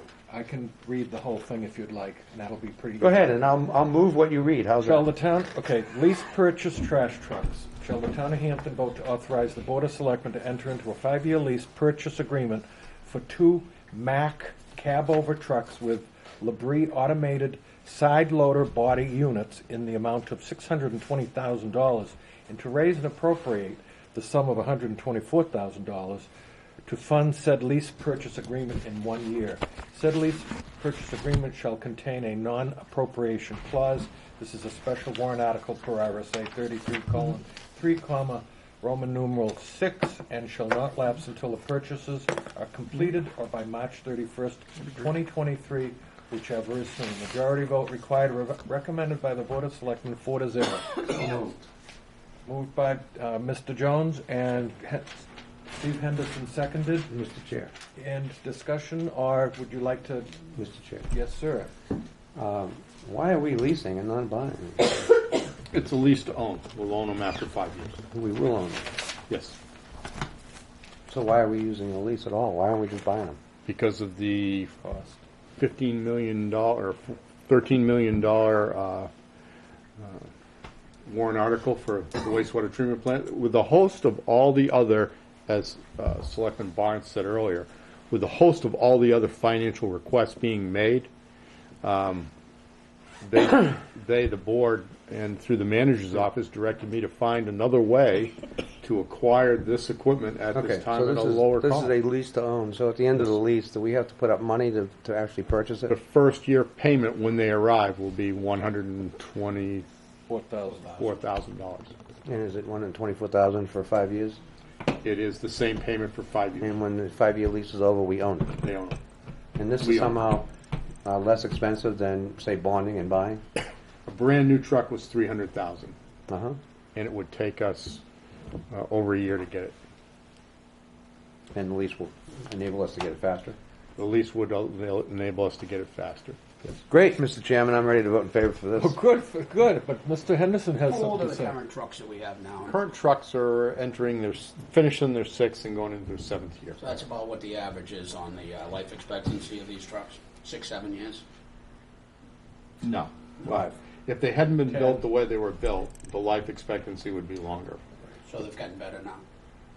Yeah, they stopped building them the way. In a couple of the manufacturers decided a number of years ago so that they didn't. And Jamie and Fred probably know what's the DEF fluid? DEF. It's diesel emissions fluid, DEF, DEF.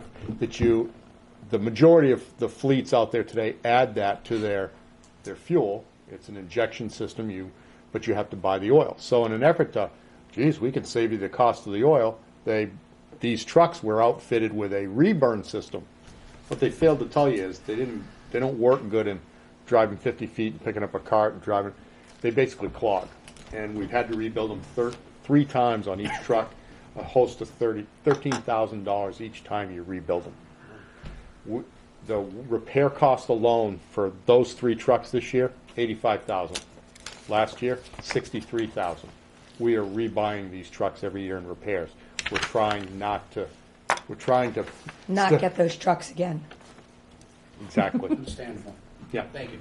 Yeah, and this was also discussed once before. You might have missed that meeting. And I think last night I heard you say that the life expectancy of these trucks is probably a good 10 years. 10 years. Solid 10 We're going years. for max, Okay. which was the recommendation of And you Mr. also Fluff. mentioned that as well to the selectmen that you probably never would have bought those trucks. First of all, you didn't buy them because you weren't the director at the time, Right. but they were on the lot available because basically nobody else wanted them. So, Right. So that's any other comment about this particular warrant article from anybody? Yes, Barbara. Can I ask you whether, to state the amount of money, is it 124,000? Is that what That's you're the raise and voting? Or are you appropriate. voting Raise and 120, appropriate 600 and something? Raise and appropriate $124,000. Well, Okay, it was moved by Tim, seconded by Steve. Seeing no other. Oh, Sonny, you wanted to Yeah, I got a mention something? I understand that it's been raised with the Board of Selectmen picking up commercial trash. Companies like Hannaford do their own, you know. There should be a uniform policy in the town. That's not, you know, that's not being addressed at this point.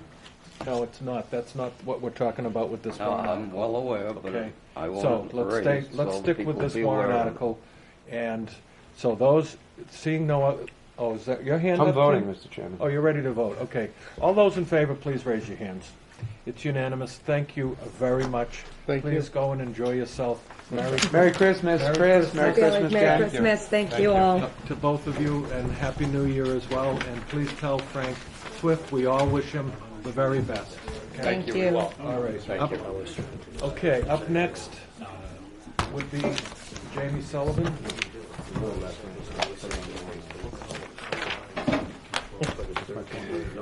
Right. Get those packets to Yes. send around. Yes. And that's what we did. So those packets, the same ones that were posted online? This one. So they're just the one item? It's the TAs, the costing, and the warrant. On one of them, I only saw the warrant article, not the TA. They're all in one click, Tim. They should all be listed together. Just keep scrolling down. I got like a bunch of copies of that. I don't Well, if you handed them out, I'll just read them out the paper. Could do that too. Okay, so here's for Maureen and the others. Thank you. Yeah, you're welcome.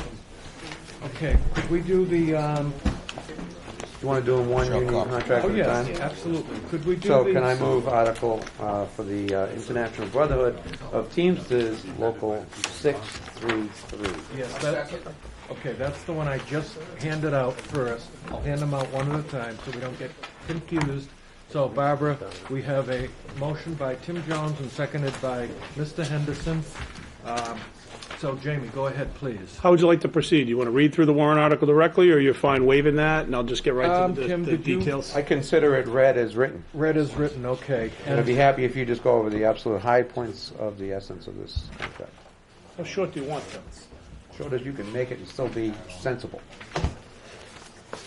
So the Teamsters, as you globally, I'll tell you that there are several things we dealt with for all of this, and they are COLAs, raises, and this is for all three of the units. I'll do a quick global, and we dealt with some insurance issues that are in there, health insurance issues. Again, the big things that the board has been focused on, and the back committee has been working on, our team has been working on, is dealing with the ACA Cadillac tax issue, a transition from a health care, or I should say prescription plan that's no longer going to be offered. We had to transition folks off of that to something different, and a couple other minor things each. So I'll start with the Teamsters. The Teamsters contract that was settled is for a 3-year term, calls for 333. There are some language issues that we changed that dealt with the recognition clause, the disciplinary procedure, no cost issues with those. This health insurance, as we discussed, all of our units, we've been transitioning the opt-out provision. That is, if you choose to come off of the town's insurance, we will give you a stipend for doing so. We've increased that from what it currently is to $2,000, $3,000, or $4,000 for a single, double family. Those plans range anywhere from a low of, say, $10,000 to a high of close to $30,000. So we thought that was a good idea. The Cadillac tax, we talked about this previously. Cadillac tax is a part of the ACA. And what that says is it identifies, it's still law, it's been kicked down the road a little bit, but we felt it was very important to protect the taxpayers. Should that tax hit, it was unclear who that would hit, and in all likelihood it would have been shared by the town. So it's very important for us to negotiate a protection in there for the town. What we've done in each of the units is basically got an agreement that says if the ACA should hit, we have a high tax plan or a high Cadillac tax plan that triggers. Either the member would choose to stay on that plan and pay 100% of that tax, or they would move to a plan that's below that number and not implicate the tax. In either position, it saves the town. In addition, again, as I talked about, it's the transition. These guys, I misspoke at the beginning, it's a 3-year term with the Teamsters for 272727, not 333. I apologize. Questions on that? I was gonna comment that I'm looking at the back page and it's 2.7. Yeah, thank you. And I also noticed that the last year you were presenting this, not last year, last night you were presenting it to the Board of Selectmen. We did. And I noticed now that it's been signed off. It was signed off previously. It was as well? Yes. Okay, and agreed Yes. upon. Yep. Okay, So last night was a ratification by them. Both Teamsters and Fire have both ratified. Pardon me, I'm doing it again. Fire and SEA have already ratified by their unions. The Teamsters have yet to do so. Okay, good, thank you. Any questions or comments? David, go ahead first, please. Could you help me understand, in reference to these contracts that get done with the union, who negotiates with the union from the town of Hampton? Right, so the board, there's a team of us. The board appoints the team. I was the lead negotiator for the team. It involved Mr. Bean, Attorney Giral, myself, and Ms. Barnes joined us for a number of the sessions as well. So that's the team that negotiates for the town. The board sets their goals and gives direction to the team. We meet with the union, who has their representatives that their union appoints, and often have many times an attorney that comes in with them. And we go back and forth on our issues. It takes months to do so, and we go back and forth and come to what you see in front of you here, what's referred to as a tentative agreement. Process-wise, that then goes back to each of those groups. We go back to the board for approval. They go back to their union for approval.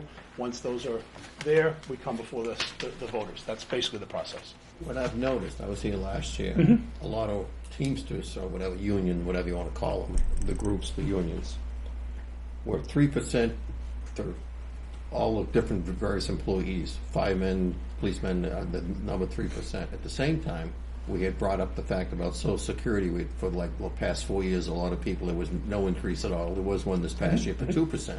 But before then, it was nothing and nothing and nothing. So if you average that out, you're getting about, there's a certain number of people in Hampton, for example, who basically probably have 50% of their income coming from people over 65. Understood. I'm referring to. In today's world of the low inflation, being as low as it is, and the low interest you're getting, to me, like, for example, I think what I heard that the selectmen did last year, they actually lowered I think it was a 2% down to 1.7 or something of that. 1.65 was the raise that was given to non-union members. That's correct. The non-union is 1.65, and a lot of the people in union are getting either 3%, or this year it's better than 3%. It's like 2%. Why were they always getting much higher than the average person? It's like their raises are going up like this, and everybody else is like this. Well, so there are a couple of things that go into that equation. First, as we talked about last year, keep in mind that for, I think it was approximately 6 years, the unions went with no raises.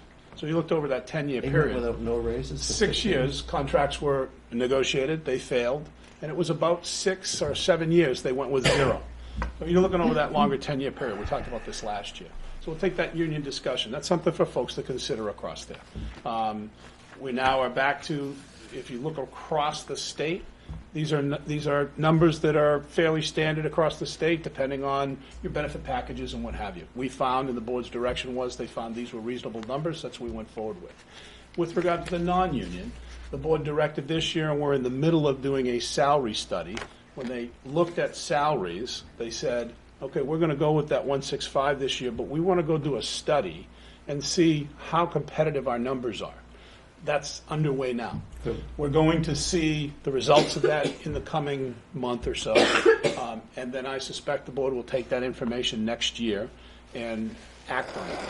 And I suspect, based on the preliminary data, you'll find that a number of the positions in those non-union are below market level. Below market level. And then it'll be up to the board to decide whether to address it, and if so, how much we'll choose to address that. Thank Okay, you. I hope that answers your question. Thank you. All set, David? Yes. Okay, thank you. You know, it's interesting that you ask the people that are in the union are getting 2.7 or whatever, 3%, and the non-union people.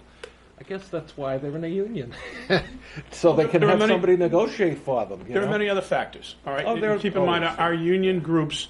You have the 3 or 5. It's the police, fire, SEA, Public Works, and then the Teamsters, which covers a myriad of folks. Right, a lot of those folks, very high risk, high demand jobs.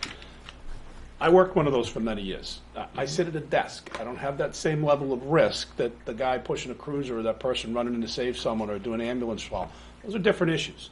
And those employees, that is the board's direction to us, has been to go in and negotiate those in a reasonable way. And that's what I think we've achieved.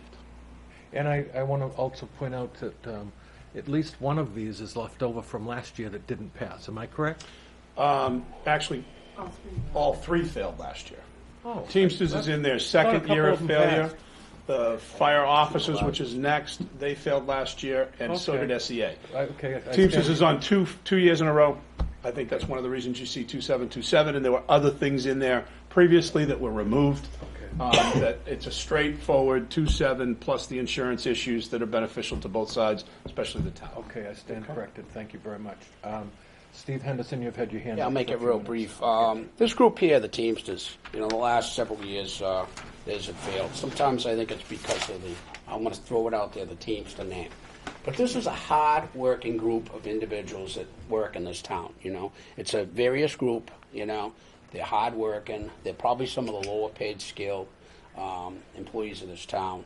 And they deserve a raise. It's been many years since they've gotten one, and they deserve it. They're hard-working. And hopefully the taxpayers will see through it, and not the Teamster name, but let's look at the individuals that are in this group. Let's look at the groups, and let's vote for them. So hopefully this group will get a raise this year, because they deserve it. And if I can add on to that, to Mr. Henderson's point, Teamsters is also fairly unique in that they're spread out across a number of different parts of our town, and it is, we have police dispatchers in there, and some of the civilian employees in the police department are in there. Folks from the town office, and some of the senior folks, the management folks, or senior supervisory folks down at Public Works.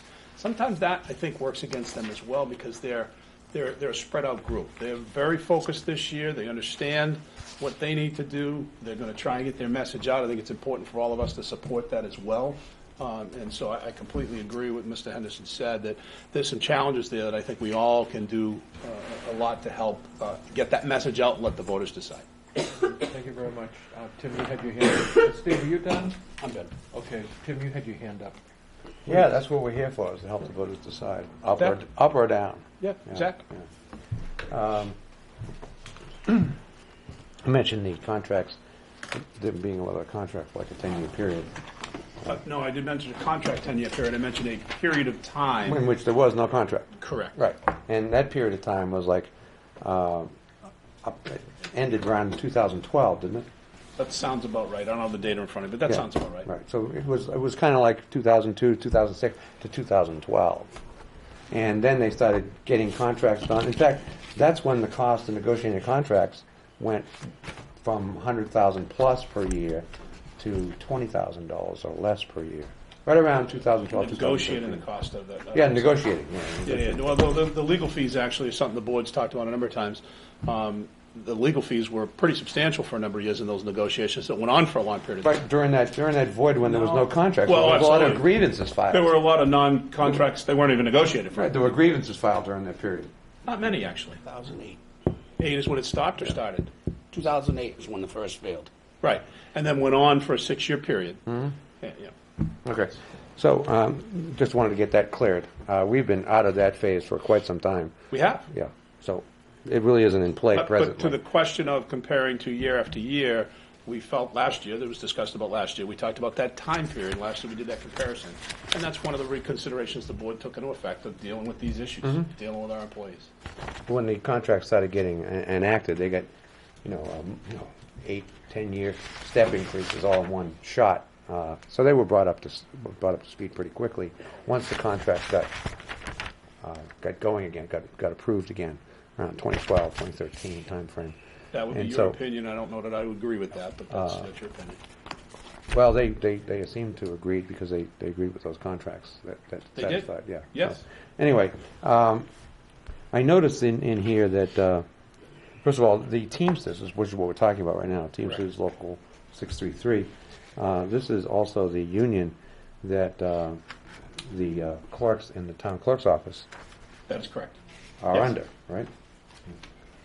And a number of people are under this. As we said, it's a diverse others group. as well. Yeah. Very diverse group. Right. Now, we don't have the contract in front of us, of course. We just have the TA, which is fine. If I can, what you have, the tentative agreement, I understand. are those items that would be changed in the contract. Right. That's it. So I have a question about the existing situation. Was this going quick enough for you, or is this taking longer now? Oh, no, I'm very rapid. 35 hours. Is that defined anywhere? What is full-time defined as in the Teamsters contract? I'd have to pull the contract out. I'd have to pull that out. But in the town handbook generally sets what it is. Most places people think of 40 hours. Most contracts, that's the case. Right. I understand this came up quite frankly, I have to read that to be sure. The town had defined a part-time and full-time in one of their policies as 35.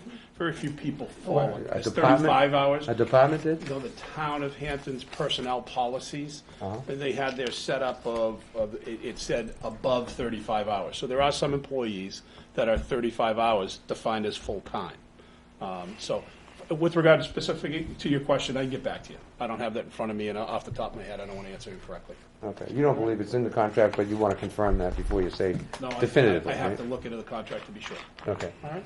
Mr. Chairman, can we expect to get that information to you, distributed to the entire Budget Committee, hopefully as a Christmas present? How's that? Okay. We'd like it soon because You're saying we're with on regard time. to only the Teamsters?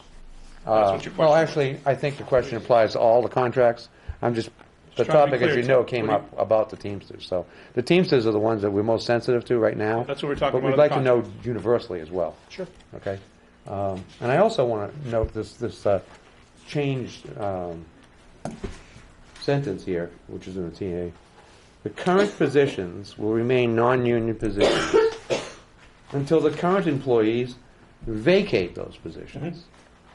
So if a department head moves a person that is presently non-union into a pre-existing non-union position, then that becomes a union position. Is that right? No. In this particular case, there are certain positions that, in a contract, there is a ratification, there is a recognition clause. Yeah. That clause spells out who's covered. Right.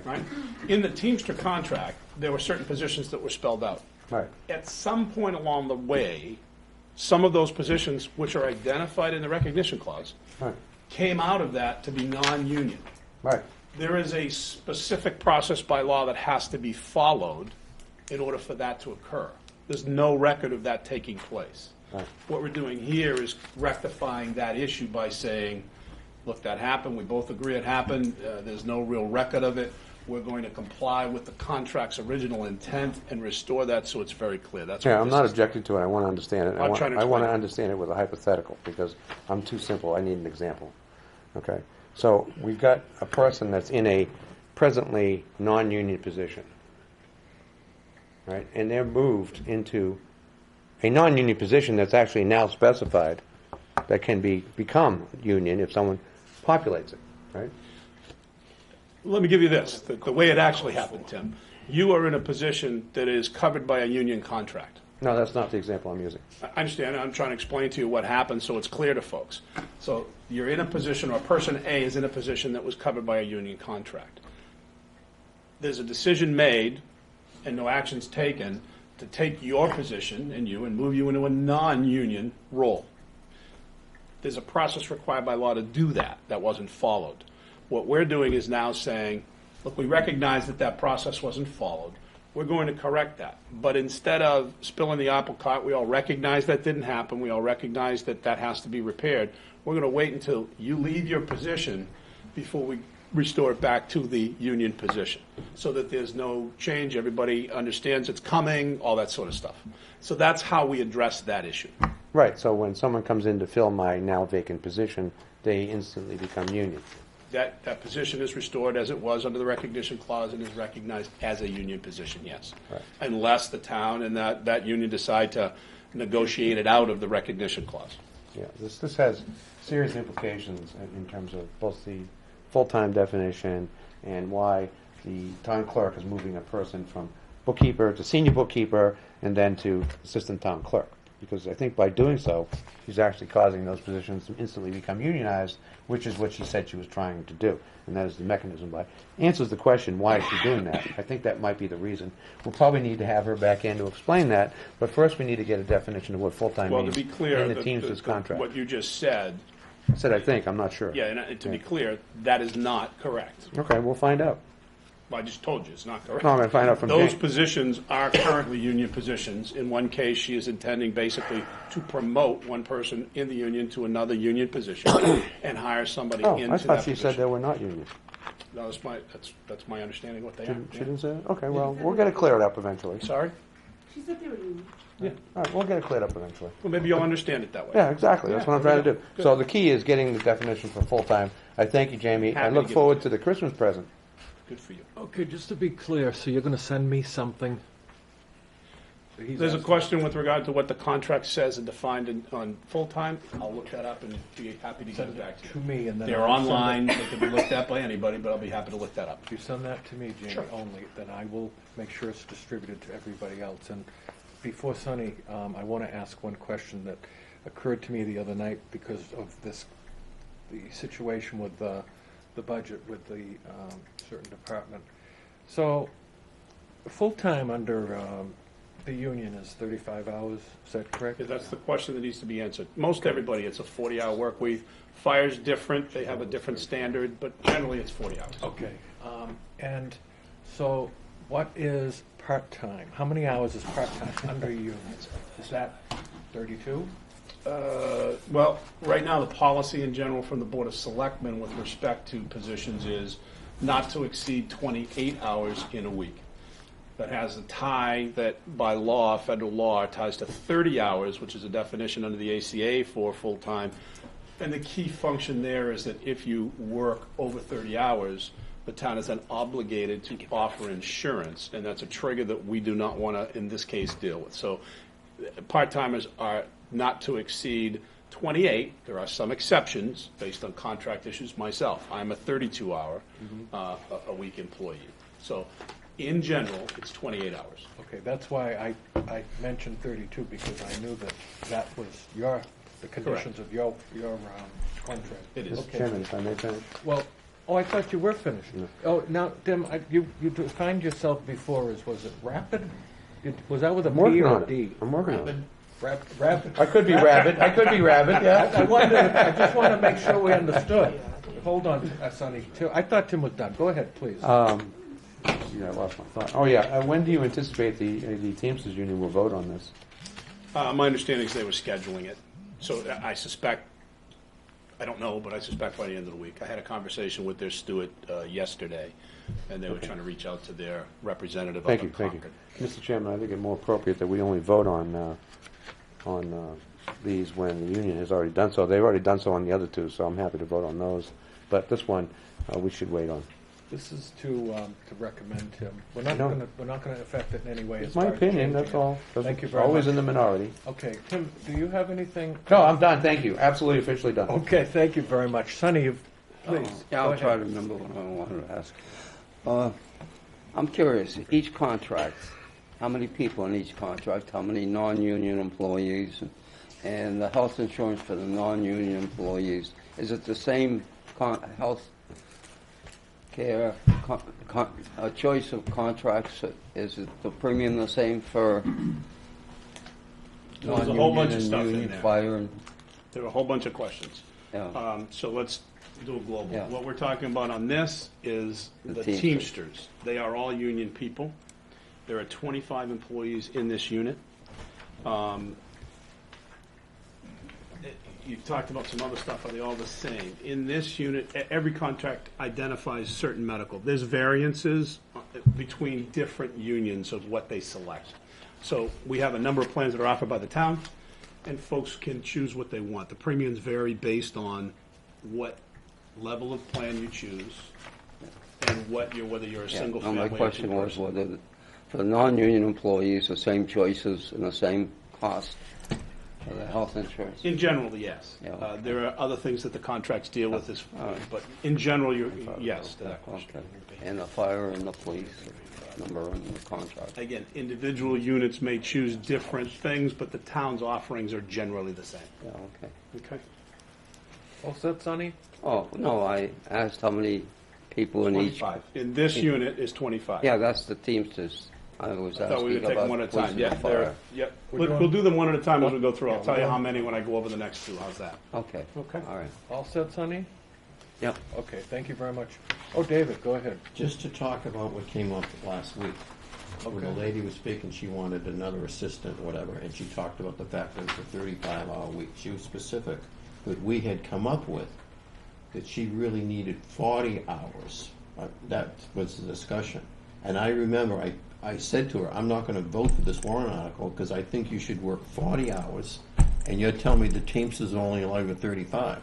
If you get 40, I That would back particular you. job. It was that important. I know, but that was that particular job. Agreed. Right, okay. Because But Jamie it'd be just nice said to that. know all of them, and he's gonna get that information, but I'm just. We'll get it. I'm being told by Christie that the contract does not say 35, so I'll get that to you, and we'll go from there. Thank you very much. Okay, David, we're going to get that. That'll hopefully for your Christmas stocking, okay? So, yes, That sir. actually applied to all the employees in that office. And I have gotten other people to confirm, but I'd like management to confirm it. That's why we want that Christmas present, so that we can base it on management's estimation. But I'm quite confident that it is not defined there as well. But I look forward to the official communique on that, so that we can then act accordingly. David, are you finished? I'm done, thank you. Thank you very much. And I know, Tim, you said you were done before. Does anybody else have anything to say about this particular thing? Seeing none, those that want to move this to recommend, please raise your hands.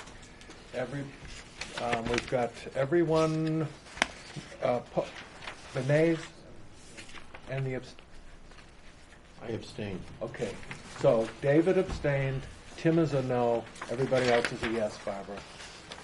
Okay, now we're going to go on to the Fire? To the fire, Yep. please. And let me just pass out quickly, 2, 3, 4. To this side, send those down, please. We want 4 for this side. Tim, do you want one or not? Oh, absolutely. Oh, okay. I can't have too much information. There you go. Send one to Barbara, please, as well. So as you're passing those out, I'll quickly go over it. If you would, please. Yep, this is the fire supervisors. It deals with the officers, the lieutenants, captains, the deputy chief, and the folks in fire prevention, EMS officer.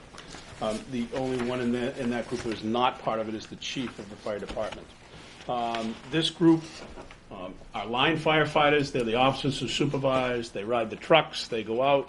The deputy chief does administrative work. The fire prevention and EMS officers have administrative functions, but they oversee.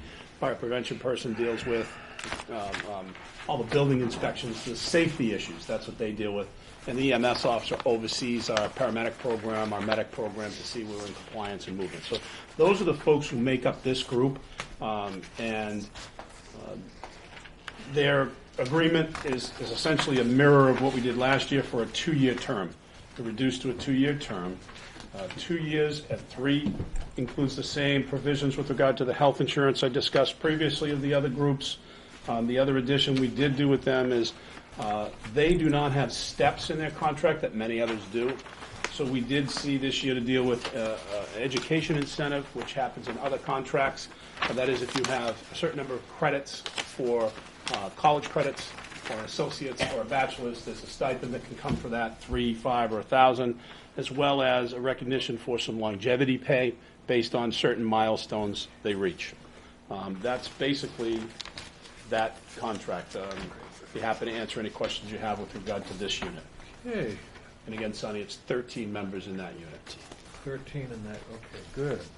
So, this time, go ahead, Tim. This time I really will be brief. I don't have a question, but I do have a statement. Go ahead. It's too generous. It's above the inflation that we receive in, say, Social Security check, for example.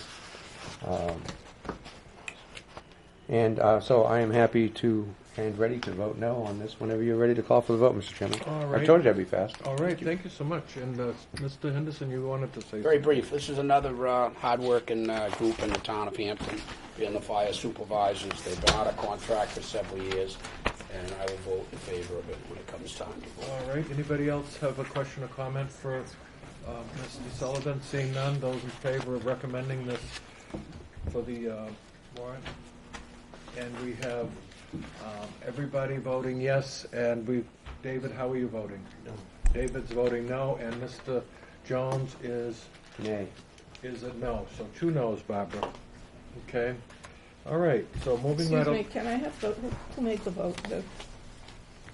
Who made the motion, please? I did. Mr. Henderson seconded. Thank you. So Next. We have. Did I send some that way already? Final one coming to you is Public Works employees. Okay. All right, it's the SEA, there's other legal jargon, the SEIU Local 1984, but basically these are our Public Works folks. There are 33 members of this unit, and again, this group is a 3-year agreement, 333 over the 3 years. There were some language changes with regard to some hours. We did add a education thing with this group, but we focused on this program called the Road Scholar. And what Road Scholar is specific training that people achieve in order to better take care of our highways, safety issues, that type of stuff.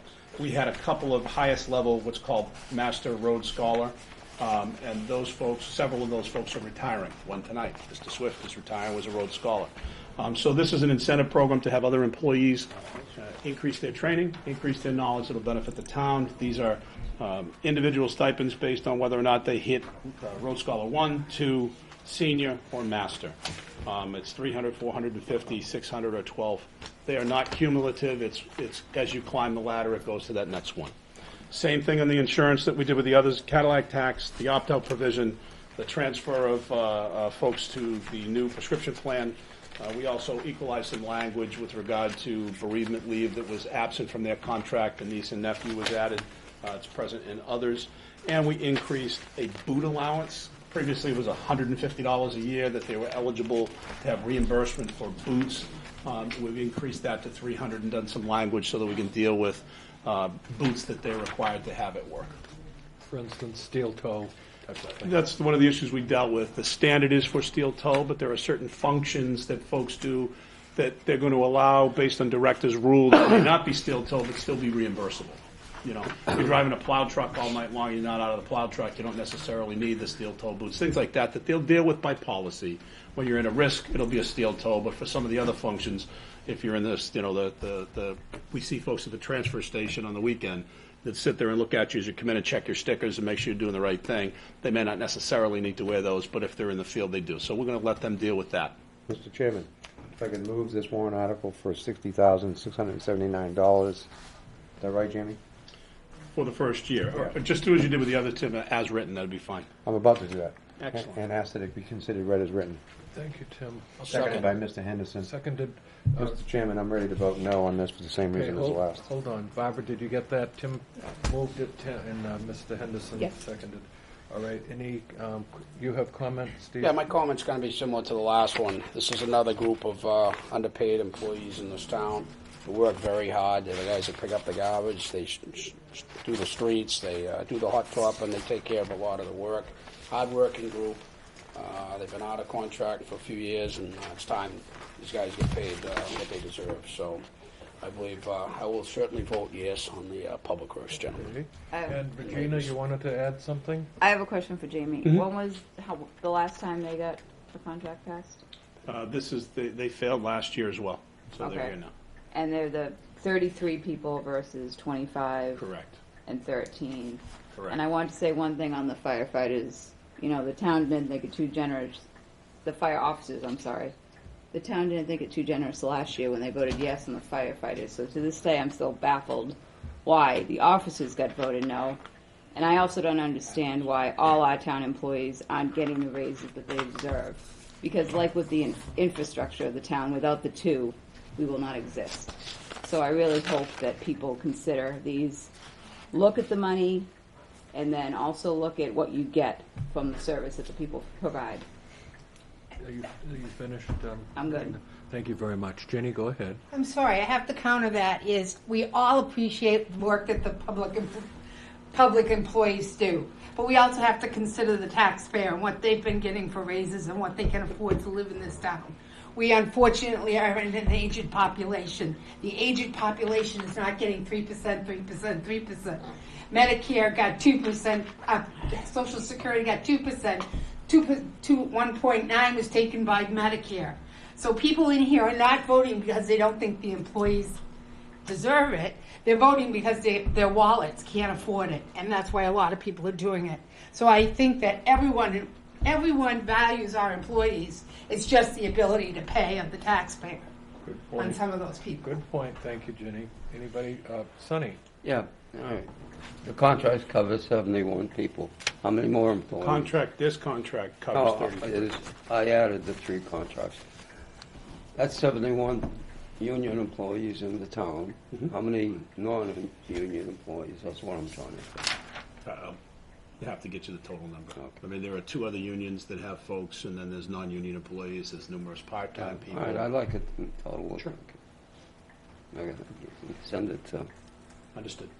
And as well, Sonny, you have the school district people that are on. Yeah, That's well, different unions. well, but that's in there. That's different. That's not going to be. Yeah. Jamie won't have those numbers. So, if you send that to me, I'll make sure that I send it out to everybody. The other thing I noticed, somewhere I read the state's concerned that 70% of state employees are double dippers, and they're trying to work some legislation through to limit the. There are a number of pieces of legislation. There's one in particular that's before the legislature right now. Yeah. Yeah. Okay. All set, Sonny? Yep. Thank you. Mr. Henderson? Yeah, just brief. I agree, Jenny, what you're talking about as far as the increases. On the other side, though, all right, if we're talking 333, but we're not talking about what they've given up, you know. There's other things in here that they've had to give up. So it's not really 333. What have they given up, you know?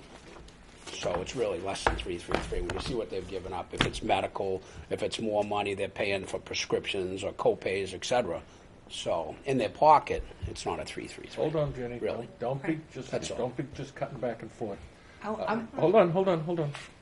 Are you finished, Steve? I'm done. Okay. Did you want to say something? I just want to say, Steve, that at the worst of what they've given up, and some of these people haven't even hit. So, I think that's a lot of times we blame the taxpayers because they don't vote for things they can't. Yeah. Okay, thank you, Jenny. And Yeah, there is one other thing, if I may, that was just triggered in my head. I missed. I didn't identify in the fire officers. In addition to the other items I told you, they have agreed to contribute more towards their health insurance. As happened with the firefighters, that's included in the TA as well. They will begin paying more towards their health insurance. It's 1% and then another 0.5% over the 2 years. So it's my fault for neglecting to indicate that. okay, thank you for. Well, we're talking about SEIU now, right now. I'm And, just trying to be clear so I everybody's understand that. informed. I just want to be Tim. clear that what I'm talking about now is that. And Mr. Henderson brings up an interesting point. What they're giving up, they give up their health insurance because they have a better health insurance plan somewhere else, and they get a stipend for giving it up. So they actually get paid for giving it up for getting a better plan. So I don't think that's giving up something. But I'll tell you, the people that Jenny was talking about, when they give up something, there's nothing there behind them. All right, their prescriptions go up, and guess what? They bear every penny of that. They don't take the and their prescription. prescriptions are numerous. Yes. Because of the rate. And you're talking about many years of 0% increase in Social Security. It's, in my opinion, I shared with Jenny. Jenny and I don't agree on a lot of things, but on this we agree. And from my point of view, when I look at this, one of the perspectives I take on all these votes is those really old people that are really on the precipice of being self-sustaining or not. One more dollar might put them over the top, and they can no longer, support themselves for independent living. And there's always those people there. You just wonder how many you lose every year, because they're always you never hear about them because they're silent. They just kind of disappear. But they're real people. Yes, thank you, Tim. Now, of course, we can have a discussion all night about society, but that's life is. Talking about being sensitive to all people. We have to be sensitive to everyone. Thank you. Is that it for this conversation? I hope so. Okay.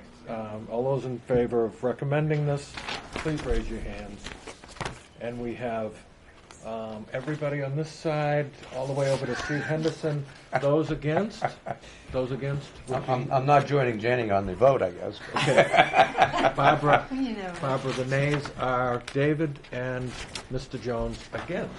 I think we're done. Thank you Mr. very much. Sullivan, thank you very much. And Thank you, Jamie. Merry Christmas. Thank you all. Okay, and so now, Christy, did you want to come up, please? Oh, I wish you would. You can come up and sit right down. And I'm going to give you a Christmas present. Oh, thank you. Yeah, when their spouse has a better plan. What I have done is I have come up with what I believe to be all of the adjustments that have been made by the budget committee. Oh, good. This is a surprise. Oh, is this the housekeeping thing you talked to me about? No. Oh, this is called This is what I believe to town be all budget. of the adjustments Okay. that were made by this board. So I'm giving it to you guys so you have So it's a a report. chance to review Okay. it. Thank you. So you guys can view it before we meet. And because I may have made a mistake. But that's what I believe to be all of your adjustments. I also have attached a sheet that is similar to the DRA summary, so that all of the line items match up with the DRA and what the amounts are in your guys' budget that you guys, that I believe you have made the adjustments to. So I just wanted to give that to you guys tonight so that you can have it to review before your final review, which I believe is scheduled for January 9th. Okay, thank you so much. Do we have more warrant articles coming? Hold on. Okay, this is the new bottom line since we've made some changes over the last several meetings. Correct. And I would very much entertain a motion for the new number, $27,355,325. Would somebody like to make a motion to move that? But you may be able to adjust that. That's why. We can adjust it Okay. at the final. Okay. We can still make that. We can still do Why vote that multiple times on this? We can still do that if we need to the next meeting when we have our chance to make a final budget review. Would somebody make that motion, please? So moved. Second. Okay. Moved by Ginny, seconded by Regina. Any discussion? I don't think we need to discuss this. We've gone over all of this. This is what we came up with collectively. So I have a statement to make. I am not going to vote for this because we're going to be voting for adjustments anyway, so the vote is pointless, so I'm not voting in favor of this. Okay, that's fine. You can vote your conscience as always. I would always want everybody to do that. Those in favor of this, please. So we have, Sonny, are you in favor? Okay, so we have everybody all the way to Steve Henderson again. Those against would be Mr. David and also Mr. Jones. And Mr. Chairman. Hold on. Barbara, Ginny made the motion. It was seconded by Regina. I'll repeat the number one more time for you. 27355-325. Thank you very much. And anything else? Anything else? No, I'm working on the gasoline and diesel line items, which I'll be bringing back to you. And if anyone sees any errors that were made here or doesn't feel that a motion was recorded properly for the adjustments you guys made, if you could just let me know so that when I come on the 9th, I can have the corrections for you. Thank you. That's why I wanted to get this to you tonight. And it's a big surprise. Max, guess what? I got a number, because I told Max earlier, because you had sent me an email, you didn't think you'd have it ready, but thank you very much. Mr. Chairman. Yes, sir. May I ask the finance director some questions, please? Oh, you certainly can. Thank you. She just came to give you the Christmas present. She didn't come to answer questions. It sounds like you're catching a cold or something, is it? Yes. I'm sorry to hear that. I'm sure he caught it. I caught it. Yeah. We have the gasoline diesel adjustments, and there are personnel administration adjustments, right? That need to be made, as I recall. No, they should be on your sheet here, hopefully. Okay. The only thing that adjusted in those lines were the 620 or 650 that was added back in for the town clerk.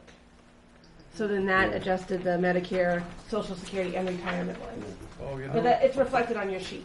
Okay. Go ahead, Tim. When will you be ready for the gas adjustments? Well, Maybe before Christmas. Yeah, that's why I'm asking, because we have a schedule for, I believe, the 9th for the final review, Mr. Chairman. But we have snow days for 2nd and 4, and I think there may be more adjustments coming. So maybe we should use the 2nd or 4, probably the 2nd in case it does snow on the 2nd. We can then use the 4 to make these adjustments with the gasoline. So that Christy knows that maybe we're going to be doing it on the 2nd, so she knows the date we're going to be working with. Also, if I could ask the manager if he's anticipating more money warrant articles. Yes. From the board? Yes. From the board? Right. And when would those be, would you expect those to be ready? There'll be petition articles, as far as I know. There's at least one coming in. Oh, citizen petitions? Yeah. Okay. So is there any more board of selectmen ones that we know? There may be, I just don't know at this point. But the board doesn't meet again until January 8th, correct? That's correct. Right, so we won't see those until the 9th anyway. So we could be burdened on the 9th, so we ought to clear up everything we can before the 9th, because there may be a whole bunch of stuff coming at us on the 9th that we can't anticipate. So that's why I'm saying we ought to do everything we can on the 2nd, so that we can be as clean as possible on our 9th. How many more warrant articles do we have coming, Fred, do you think? I know of at least one. I know the one through the gristmill thing that Yeah. you talked about last night. There are some rumors that there are others out there, so I just can't tell you until I see them. Okay. Okay, thank you. Tim, hold on just for a minute. I've almost forgot, and since everybody's right here and we're talking about this budget. No, that's all I got. Today, Donna Bennett sent she sent it on the 18th. Okay. What's today? 19th. 19th. She sent out an email to Christy Fred, the chairman of the Board of Selectmen, and also to me. This is in response to Sonny's question.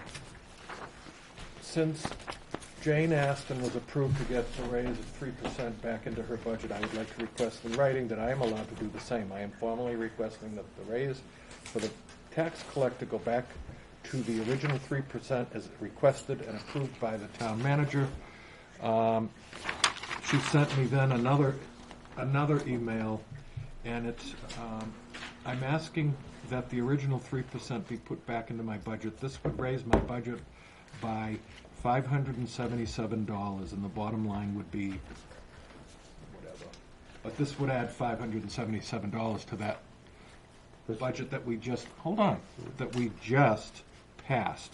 Now, Plus it would add Social Security, Medicare. It's going to change those numbers again as well. Okay, good point. Now, I told Donna that I would bring this, read this first of all, and bring it to the attention of this committee. What would be the wishes of this committee? And Tim? And Mr. Chairman, this is like one of the things that we will deal with, I think, on the second. To get our plate as clean as possible for the 9th. We can deal with that. We have to deal with the definition of full-time, which has implications on the town clerk budget and the warrant article. All right, and that has to be dealt with, as you know. And there's potentially other things that are coming at us as well. We have to review what Christie's got here, and maybe adjustments off of this as well. Right. So I think we really ought to meet on the 2nd, and if it snows, meet on the 4th, so that we're as up to date as possible before the 9th, because we don't know what's coming on the 9th. It could be a whole bunch of work. Okay, thank you, Tim. I'll take that under presentation for the moment. Under the table. Just under the table, yeah. But should we deal with this now? Does anybody want to discuss this now? Absolutely. And the only reason I'm saying this is because the numbers are going to have to be. We can make this adjustment of if this committee wished to put it back to 3%, $577, but we wouldn't know the final number because then Christie has to rework the FICA and all that stuff. There's no hurry to do I it. see no hands going up, so. I think it's only fair. It may be. Let's do it on January 2nd. Well, what's the difference whether you do it? Actually, there's no difference at all. So let's do it on January 2nd. If I have a motion I or would make a something? motion to make the tax collector the 3%, the same as the town clerk, because we raised it to 3% for the town clerk. I feel it's only fair to do it to the tax collector. Is there a second? I'll second it. Okay, motion by Ginny, second by Steve Henderson to put $577 back into the tax collectors, make a 3% raise instead of a 2% that the Board of Selectmen reduced it to. And any further discussion on this? Yes. Okay, go ahead, Tim. If the argument is to treat the tax collector the same as the town clerk, Yes. then let us consider that by all indications the town clerk came in and misrepresented the union requirements, telling us that the union required her to work, or her people to work, 35 hours. Now, no, every indication is that she misled us on that, or misinformed us, or misrepresented it. I don't want to use the L word here, Or but it might apply. It might apply. Misunderstood. Fine. In any case, the tax collector has not done such a thing. So then she deserves a 3% and Well, I'm saying they say that she deserves the same as the town clerk. I think that's a bogus argument based on recent transformations that have occurred here. Okay, is that all, Tim? I think that we haven't finally decided what we're going to do about that situation, And so I think we could best decide on the town, Well, the tax collector, after we decide on No, how we we're going to can- deal with we the have a- misinformation that we have been operating under in past votes. Okay, this is, we have a motion. This I is know, something and different. we're having a discussion, and I'm discussing. Okay. are Thank you for finished? reviewing that. Okay, you finished discussing? So while I am not opposed to the lousy $500 to make it 3% and make everyone seem like they're getting fair treatment, when they're not, I still think we really ought to do this vote on January 2nd after we deal with the proper definition of full-time under the union contract. That's all contingent upon if we have a meeting on. We're going to have one on the 9th, which is when we're going to deal with it, but we will There deal is- with this question inevitably. Thank you, Tim. So if you want to jam up the 9th, Mr. Chairman, that's your prerogative. It is. But all right, Okay. don't You're expect absolutely that there'll be silence on that topic. Okay, good. I wouldn't expect that. Not on that topic, because I don't think this budget committee or any committee Any should be further- tolerant All right. of having All right, facts Tim. We have- misrepresented upon which we're making decisions. Thank you. Any further discussion? Seeing none, all those in favor of doing this, raise your hand, please. Okay. Doing what? If the motion is to add back Lord. $577 To the tax collector. to the tax collector's thing. So she'll be getting a 3% raise. Okay. Okay, so we have Ginny, we have Sunny, we have Danielle, we have Maureen, we have Steve LaBranche, Steve Henderson, and those opposed. We have David and Regina's abstaining. Tim, are you going to abstain or That's oppose? correct. And Tim is, okay, so we have 2 abstentions. I'm with Regina. Okay, 2 abstentions. And And one. Like the yoke. And David, you were a no? No. Okay, and David was a no, okay? So Christie, you're gonna have to adjust the bottom line again. So, but just for Max's information, we approved a bottom line tonight. It's just gonna get adjusted a little Yeah, bit. it's a meaningless bottom line, Max. It's not meaningless. Yeah. Okay, go ahead, Jenny. I have a question. Why is there such a big discrepancy between the deputy town clerk and the deputy tax collector? Could you find out, Regina or They're Fred? both in the Teamster contract. They're both on step 5. And there's a big difference between their pays. They need better negotiators? No, I don't know. They're both union positions. They've both been in the union forever. The deputy tax collector was a part-time position for a long, long time, That's right? correct. Is that why? And I'm wondering if that maybe attributes to Could it, be, but the possibly. union negotiated where they are. Yeah. They Yeah. both are in the union. Okay. I can So- confirm that for you. The deputy tax collector was part-time. The tax collector came in and asked to make the deputy tax collector full-time to make her job easier. Yeah. And then the tax collector came in last year, and now having made her job easier, she asked for a raise and we gave it to her. And now this year, she asked for another raise and we gave it to her. And then she asked for an additional raise on top of that, and we just gave it to her. So that's the history on that. Okay, thank you very much, Tim, for the history lesson. All right, anything Can I else? ask one more question? If you would, please. Last week, it was asked that I give all of the elected officials' wages Spreadsheet. and, yeah. The committee wishing for me to calculate Well, any further on that actually- spreadsheet or no? Actually, I'm glad you asked because I was going to bring that up under old business. Okay, but- that's fine. I but will sit no, here and no, listen. No, but we can talk about it right now if anybody would I like just need to know if I need to do anything, that's all. Okay, because you did send out a revision of the spreadsheet, correct? Tim sent some corrections that he found Right. on my spreadsheet. Right, and because I asked you to like resend it, but I accidentally sent you the agenda instead. It was a mistake. It was That's just a still matter funny. of the wrong attachment. That happens to all of us, Steve. It does, you know.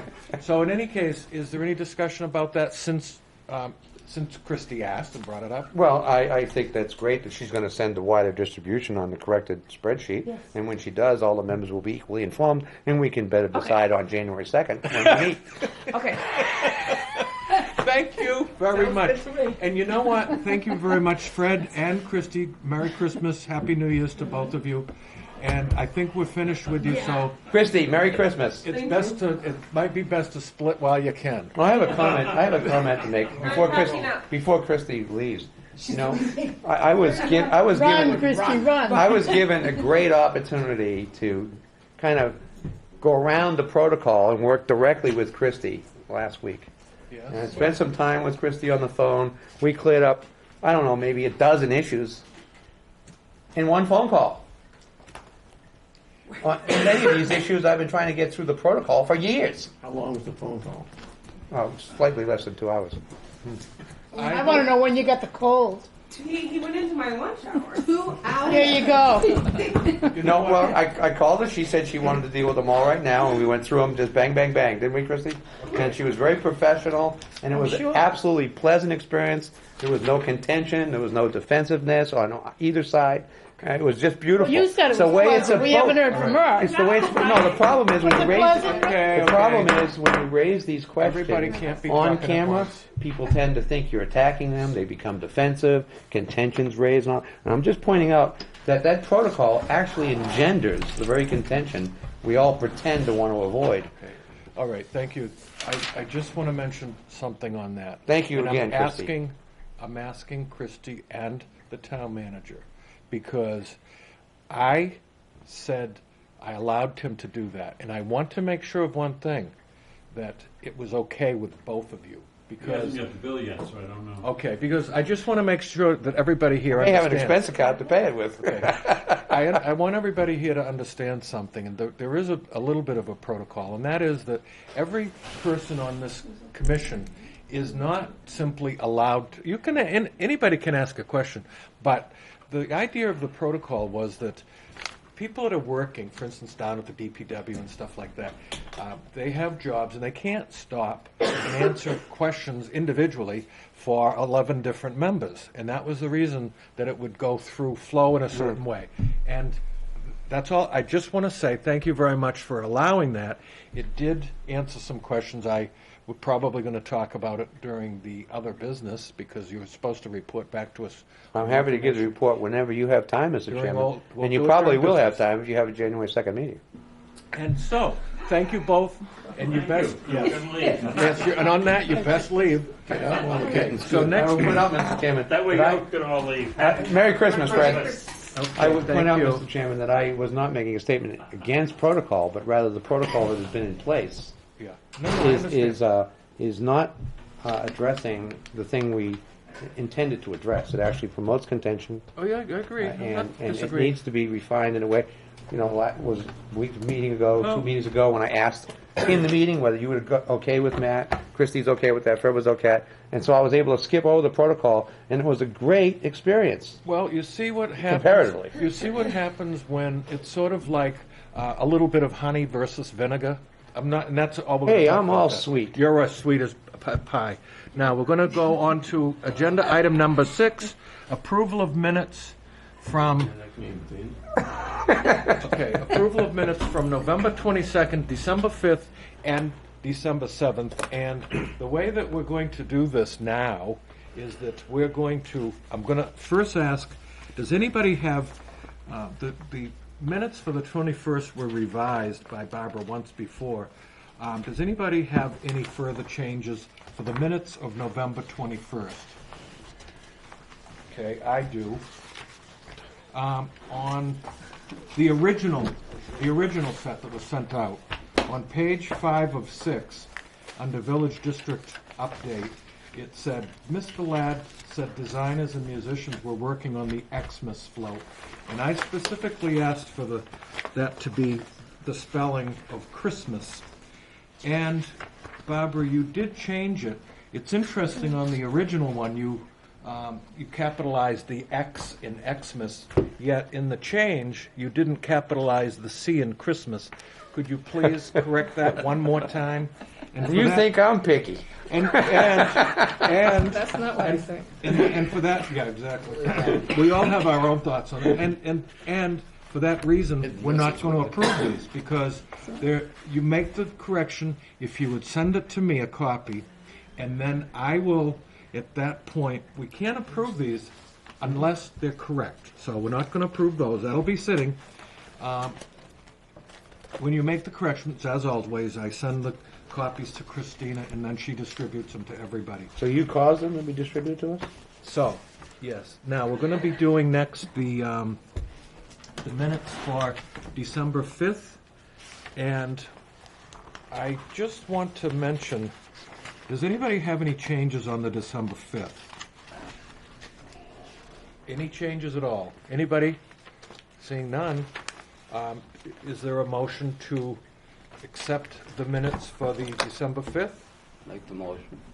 Okay, Sonny made the motion. Anybody want to second that, please? A second? I'll second that. Seconded by Regina. Any discussion? Seeing none, all those in favor of accepting the December 5th meetings as they're written? And so we have Ginny and Sonny, yes. Regina, yes. Steve LeBranch, yes. Steve Henderson, yes. David Moyer, yes. Tim, any? I didn't read them, I'm saying. Okay. Any nays? And abstentions would be, She wasn't yeah, here. Maureen No. and also Danielle. Okay? So the 5th, they're now history, with or without Tim reading them. Okay, now we have the 7th, December 7th. They've been available for a while, and hopefully everybody looked at them. I do want to mention on the 7th that we had requested minimum minutes, and so what I call mini minutes, because it's just what we asked for, and I thank Barbara very much for doing them. Anybody have any changes with our minutes for December 7th? Any discussion? Seeing none, would somebody like to make a motion to accept these minutes? I'll make a motion that we approve Okay, the December Regina has 7th. made the motion, Barbara, and does somebody want to second that? Second. Seconded by Ginny. All those in favor of accepting these minutes, please raise your hand.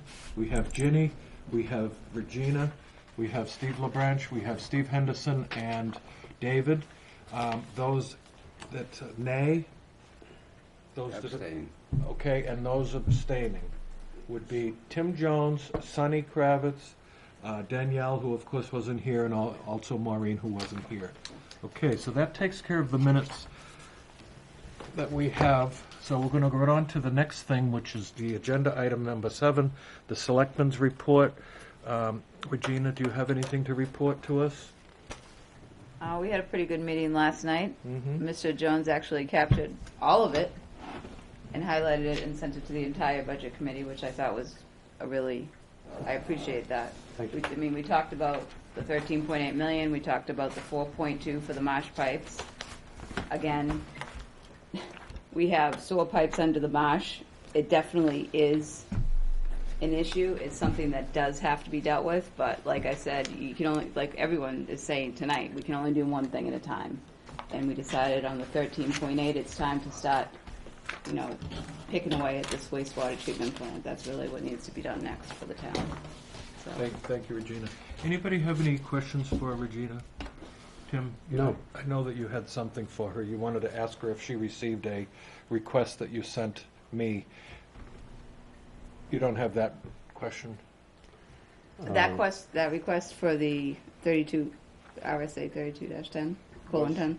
Yeah, I don't have that. Okay, I don't have that question. Yeah, that has gone to Mark though. Okay. Formally gone to the town council. Okay, so we're done. Village District Report, please. Yeah, I have a couple things. First question I have is, have we set a date for when the village district is coming before the board? No, that has February. Like February. always, yeah. It's in February, but the Right. schedule that I have Oh, here- no, it's, we meet on the 3rd Tuesday in February, so It would be it's that? just traditional, yeah. Yeah, the schedule that I have prepared only goes as far as the public hearing for the town's budget. Okay, well, So you'll let us I'll be- know that. Of course. Always so you the can- third Tuesday. You can be And quite I- sure, because I'll let you know as soon as I prepare the I budget see. for the village district. All right, get going. And present it to you. Then, as commissioners, then we'll, Okay, I'll I just let you didn't know know, when we can since I come wasn't here, I don't know whether it was set up or not before. And I do want to mention that I talked to the legal department, and at that meeting, because it would be considered a conflict of interest, that I will have to step down as chair, and the vice chair will run that meeting. That makes Okay, sense. I can still vote, but it would be a conflict if I'm, especially since as treasurer, I benefit financially. So that's the conflict, But okay? you can vote when you benefit financially, apparently. I'm That's going to pretty vote, weird, well, huh? I'm going to vote. I mean, the selectmen and the school and everybody I else. just said- find that kind of odd. That, I know it is, it is odd. Life is odd. Yes, sometimes. indeed, it is here in the Okay, town of anything else, Hampton. Maureen? Yes, I just would like to tell the townspeople to come to the New Year's Eve celebration. The fireworks will begin at 8 o'clock. There is going to be DJ on the stage, as there was last year, and there will be refreshments. Free at cookies, right? Blue Ocean Cocoa at the Blue Ocean, and I believe the state also is having something upstairs. I don't know what that is, but that also is occurring. Yes. Please you. come. Thank you very much. School district, please, Ginny? Nothing. Nothing to report. Okay. And Brian's not here, so you might want to make a note, Barbara, that Brian and Mike Plouffe are not present tonight. Okay. Brian was sick, and I think he probably still is, but just put them as not present for the moment, for the minutes, okay? And so, other business. Do we have any other business before us? Yes, Sonny? Yeah, I handed out the library's trust money. Yes, you did. What it is, the library law says they can't be defunded, so the town doesn't even look at the library budget. But they have $125,000 in Vanguard. When I was the trustee, they made I became the treasurer. I walked in cold. They had a number of CDs. Nobody knew about them. I only found out about them when the renewal letters came. And I put all the money into Vanguard and spread them out into a couple of index funds. That's library money. It's $125,000 currently, and it should be. And when I was library trustee, the attorney general and the assistant attorney general for trusts said the libraries should disclose gross budgeting. Unfortunately, Amanda neglects it, so that's the reason I brought it up. Okay, Sonny, thank you for that. Do they ever use that money for anything, Sonny? Mr. Chairman, through you, if I could ask Sonny, do they ever use that money for anything? Okay, Tim asked the question, Sonny. Did you hear what he said? Yeah. Okay, ask it again, Tim, please. Do they ever use that Vanguard money for anything? No, not really. So it just sits there? Yeah, but I mean, when they come in, when they wanted to change the windows, they could have paid. Yeah, that's why I'm bringing it in, so that. But they're pretty much out of projects, so they'll find something. Okay. But they've never spent the money on anything, right? No. And so there's no reason to believe they ever will. Yeah. Okay. Sonny, are you finished with your? Okay. I just want to read something that to make sure that we understand. Just a note regarding the continuing issues brought up on the library and the trust accounts that they manage directly. I have attached copies of statutes dealing with the library and have highlighted the important sections dealing with items that are not included in their budgets because they are non-lapsing funds. In other words, not part of their budget. That includes funds from their income-generating equipment, which in parentheses is RSA 202-A:11-A, close parentheses. Money received from fines and payments for lost and damaged books shall be held in a non-lapsing separate fund and shall be in addition to the appropriation, and in parentheses RSA 202-A, semicolon 11, comma, Roman numeral 3, close parentheses. Expend income from all trust funds for library purposes, which is RSA 202-A, semicolon 11, comma, Roman numeral 4. Custody and control of trust funds, RSA 202-A, colon 22. Library Trust Fund Annual Report, RSA 202-A, colon 12-A, small a. Annual Reports, RSA 202-A, colon 12. All of these statutes make it very clear that the library trust funds are not part of the annual budget of the library, but are non-lapsing funds outside of the budget. Okay, this is from our town manager. He attached all of the examples and highlighted it as well. If anybody would like Mr. Chairman, I don't know that question was ever in dispute. I'm just reading, this is in regards to Yeah, no, they the keep fund. checking accounts. I just wanted to, because I just received this from the town manager, and he wanted to clarify, okay? So Yeah, that's, no, I'm just no. reading it for that information only, okay? Thank you very much. Sonny, anything else about that? Yeah, no, what the library trustee, what the treasurer does, they run two checking accounts, one for the appropriated funds from the town and the other from the whatever projects raise money, so that's really how they keep it separate, so. Okay, thank you very much, Sonny. Any other old business from anybody? I mean, other business. Any other business? Any old or, other business, new? Seeing none, I wish to wish everybody a Merry Christmas and a Happy New Year's, and I will, would somebody make a motion, please, to adjourn? Make a motion to adjourn. Second. Regina, seconded by Steve. All those in favor, please raise your hands. Unanimous. Merry Christmas. Merry Christmas, everyone. Thank you, Channel 22. Thank you for the music, Tim. You're welcome, Steve.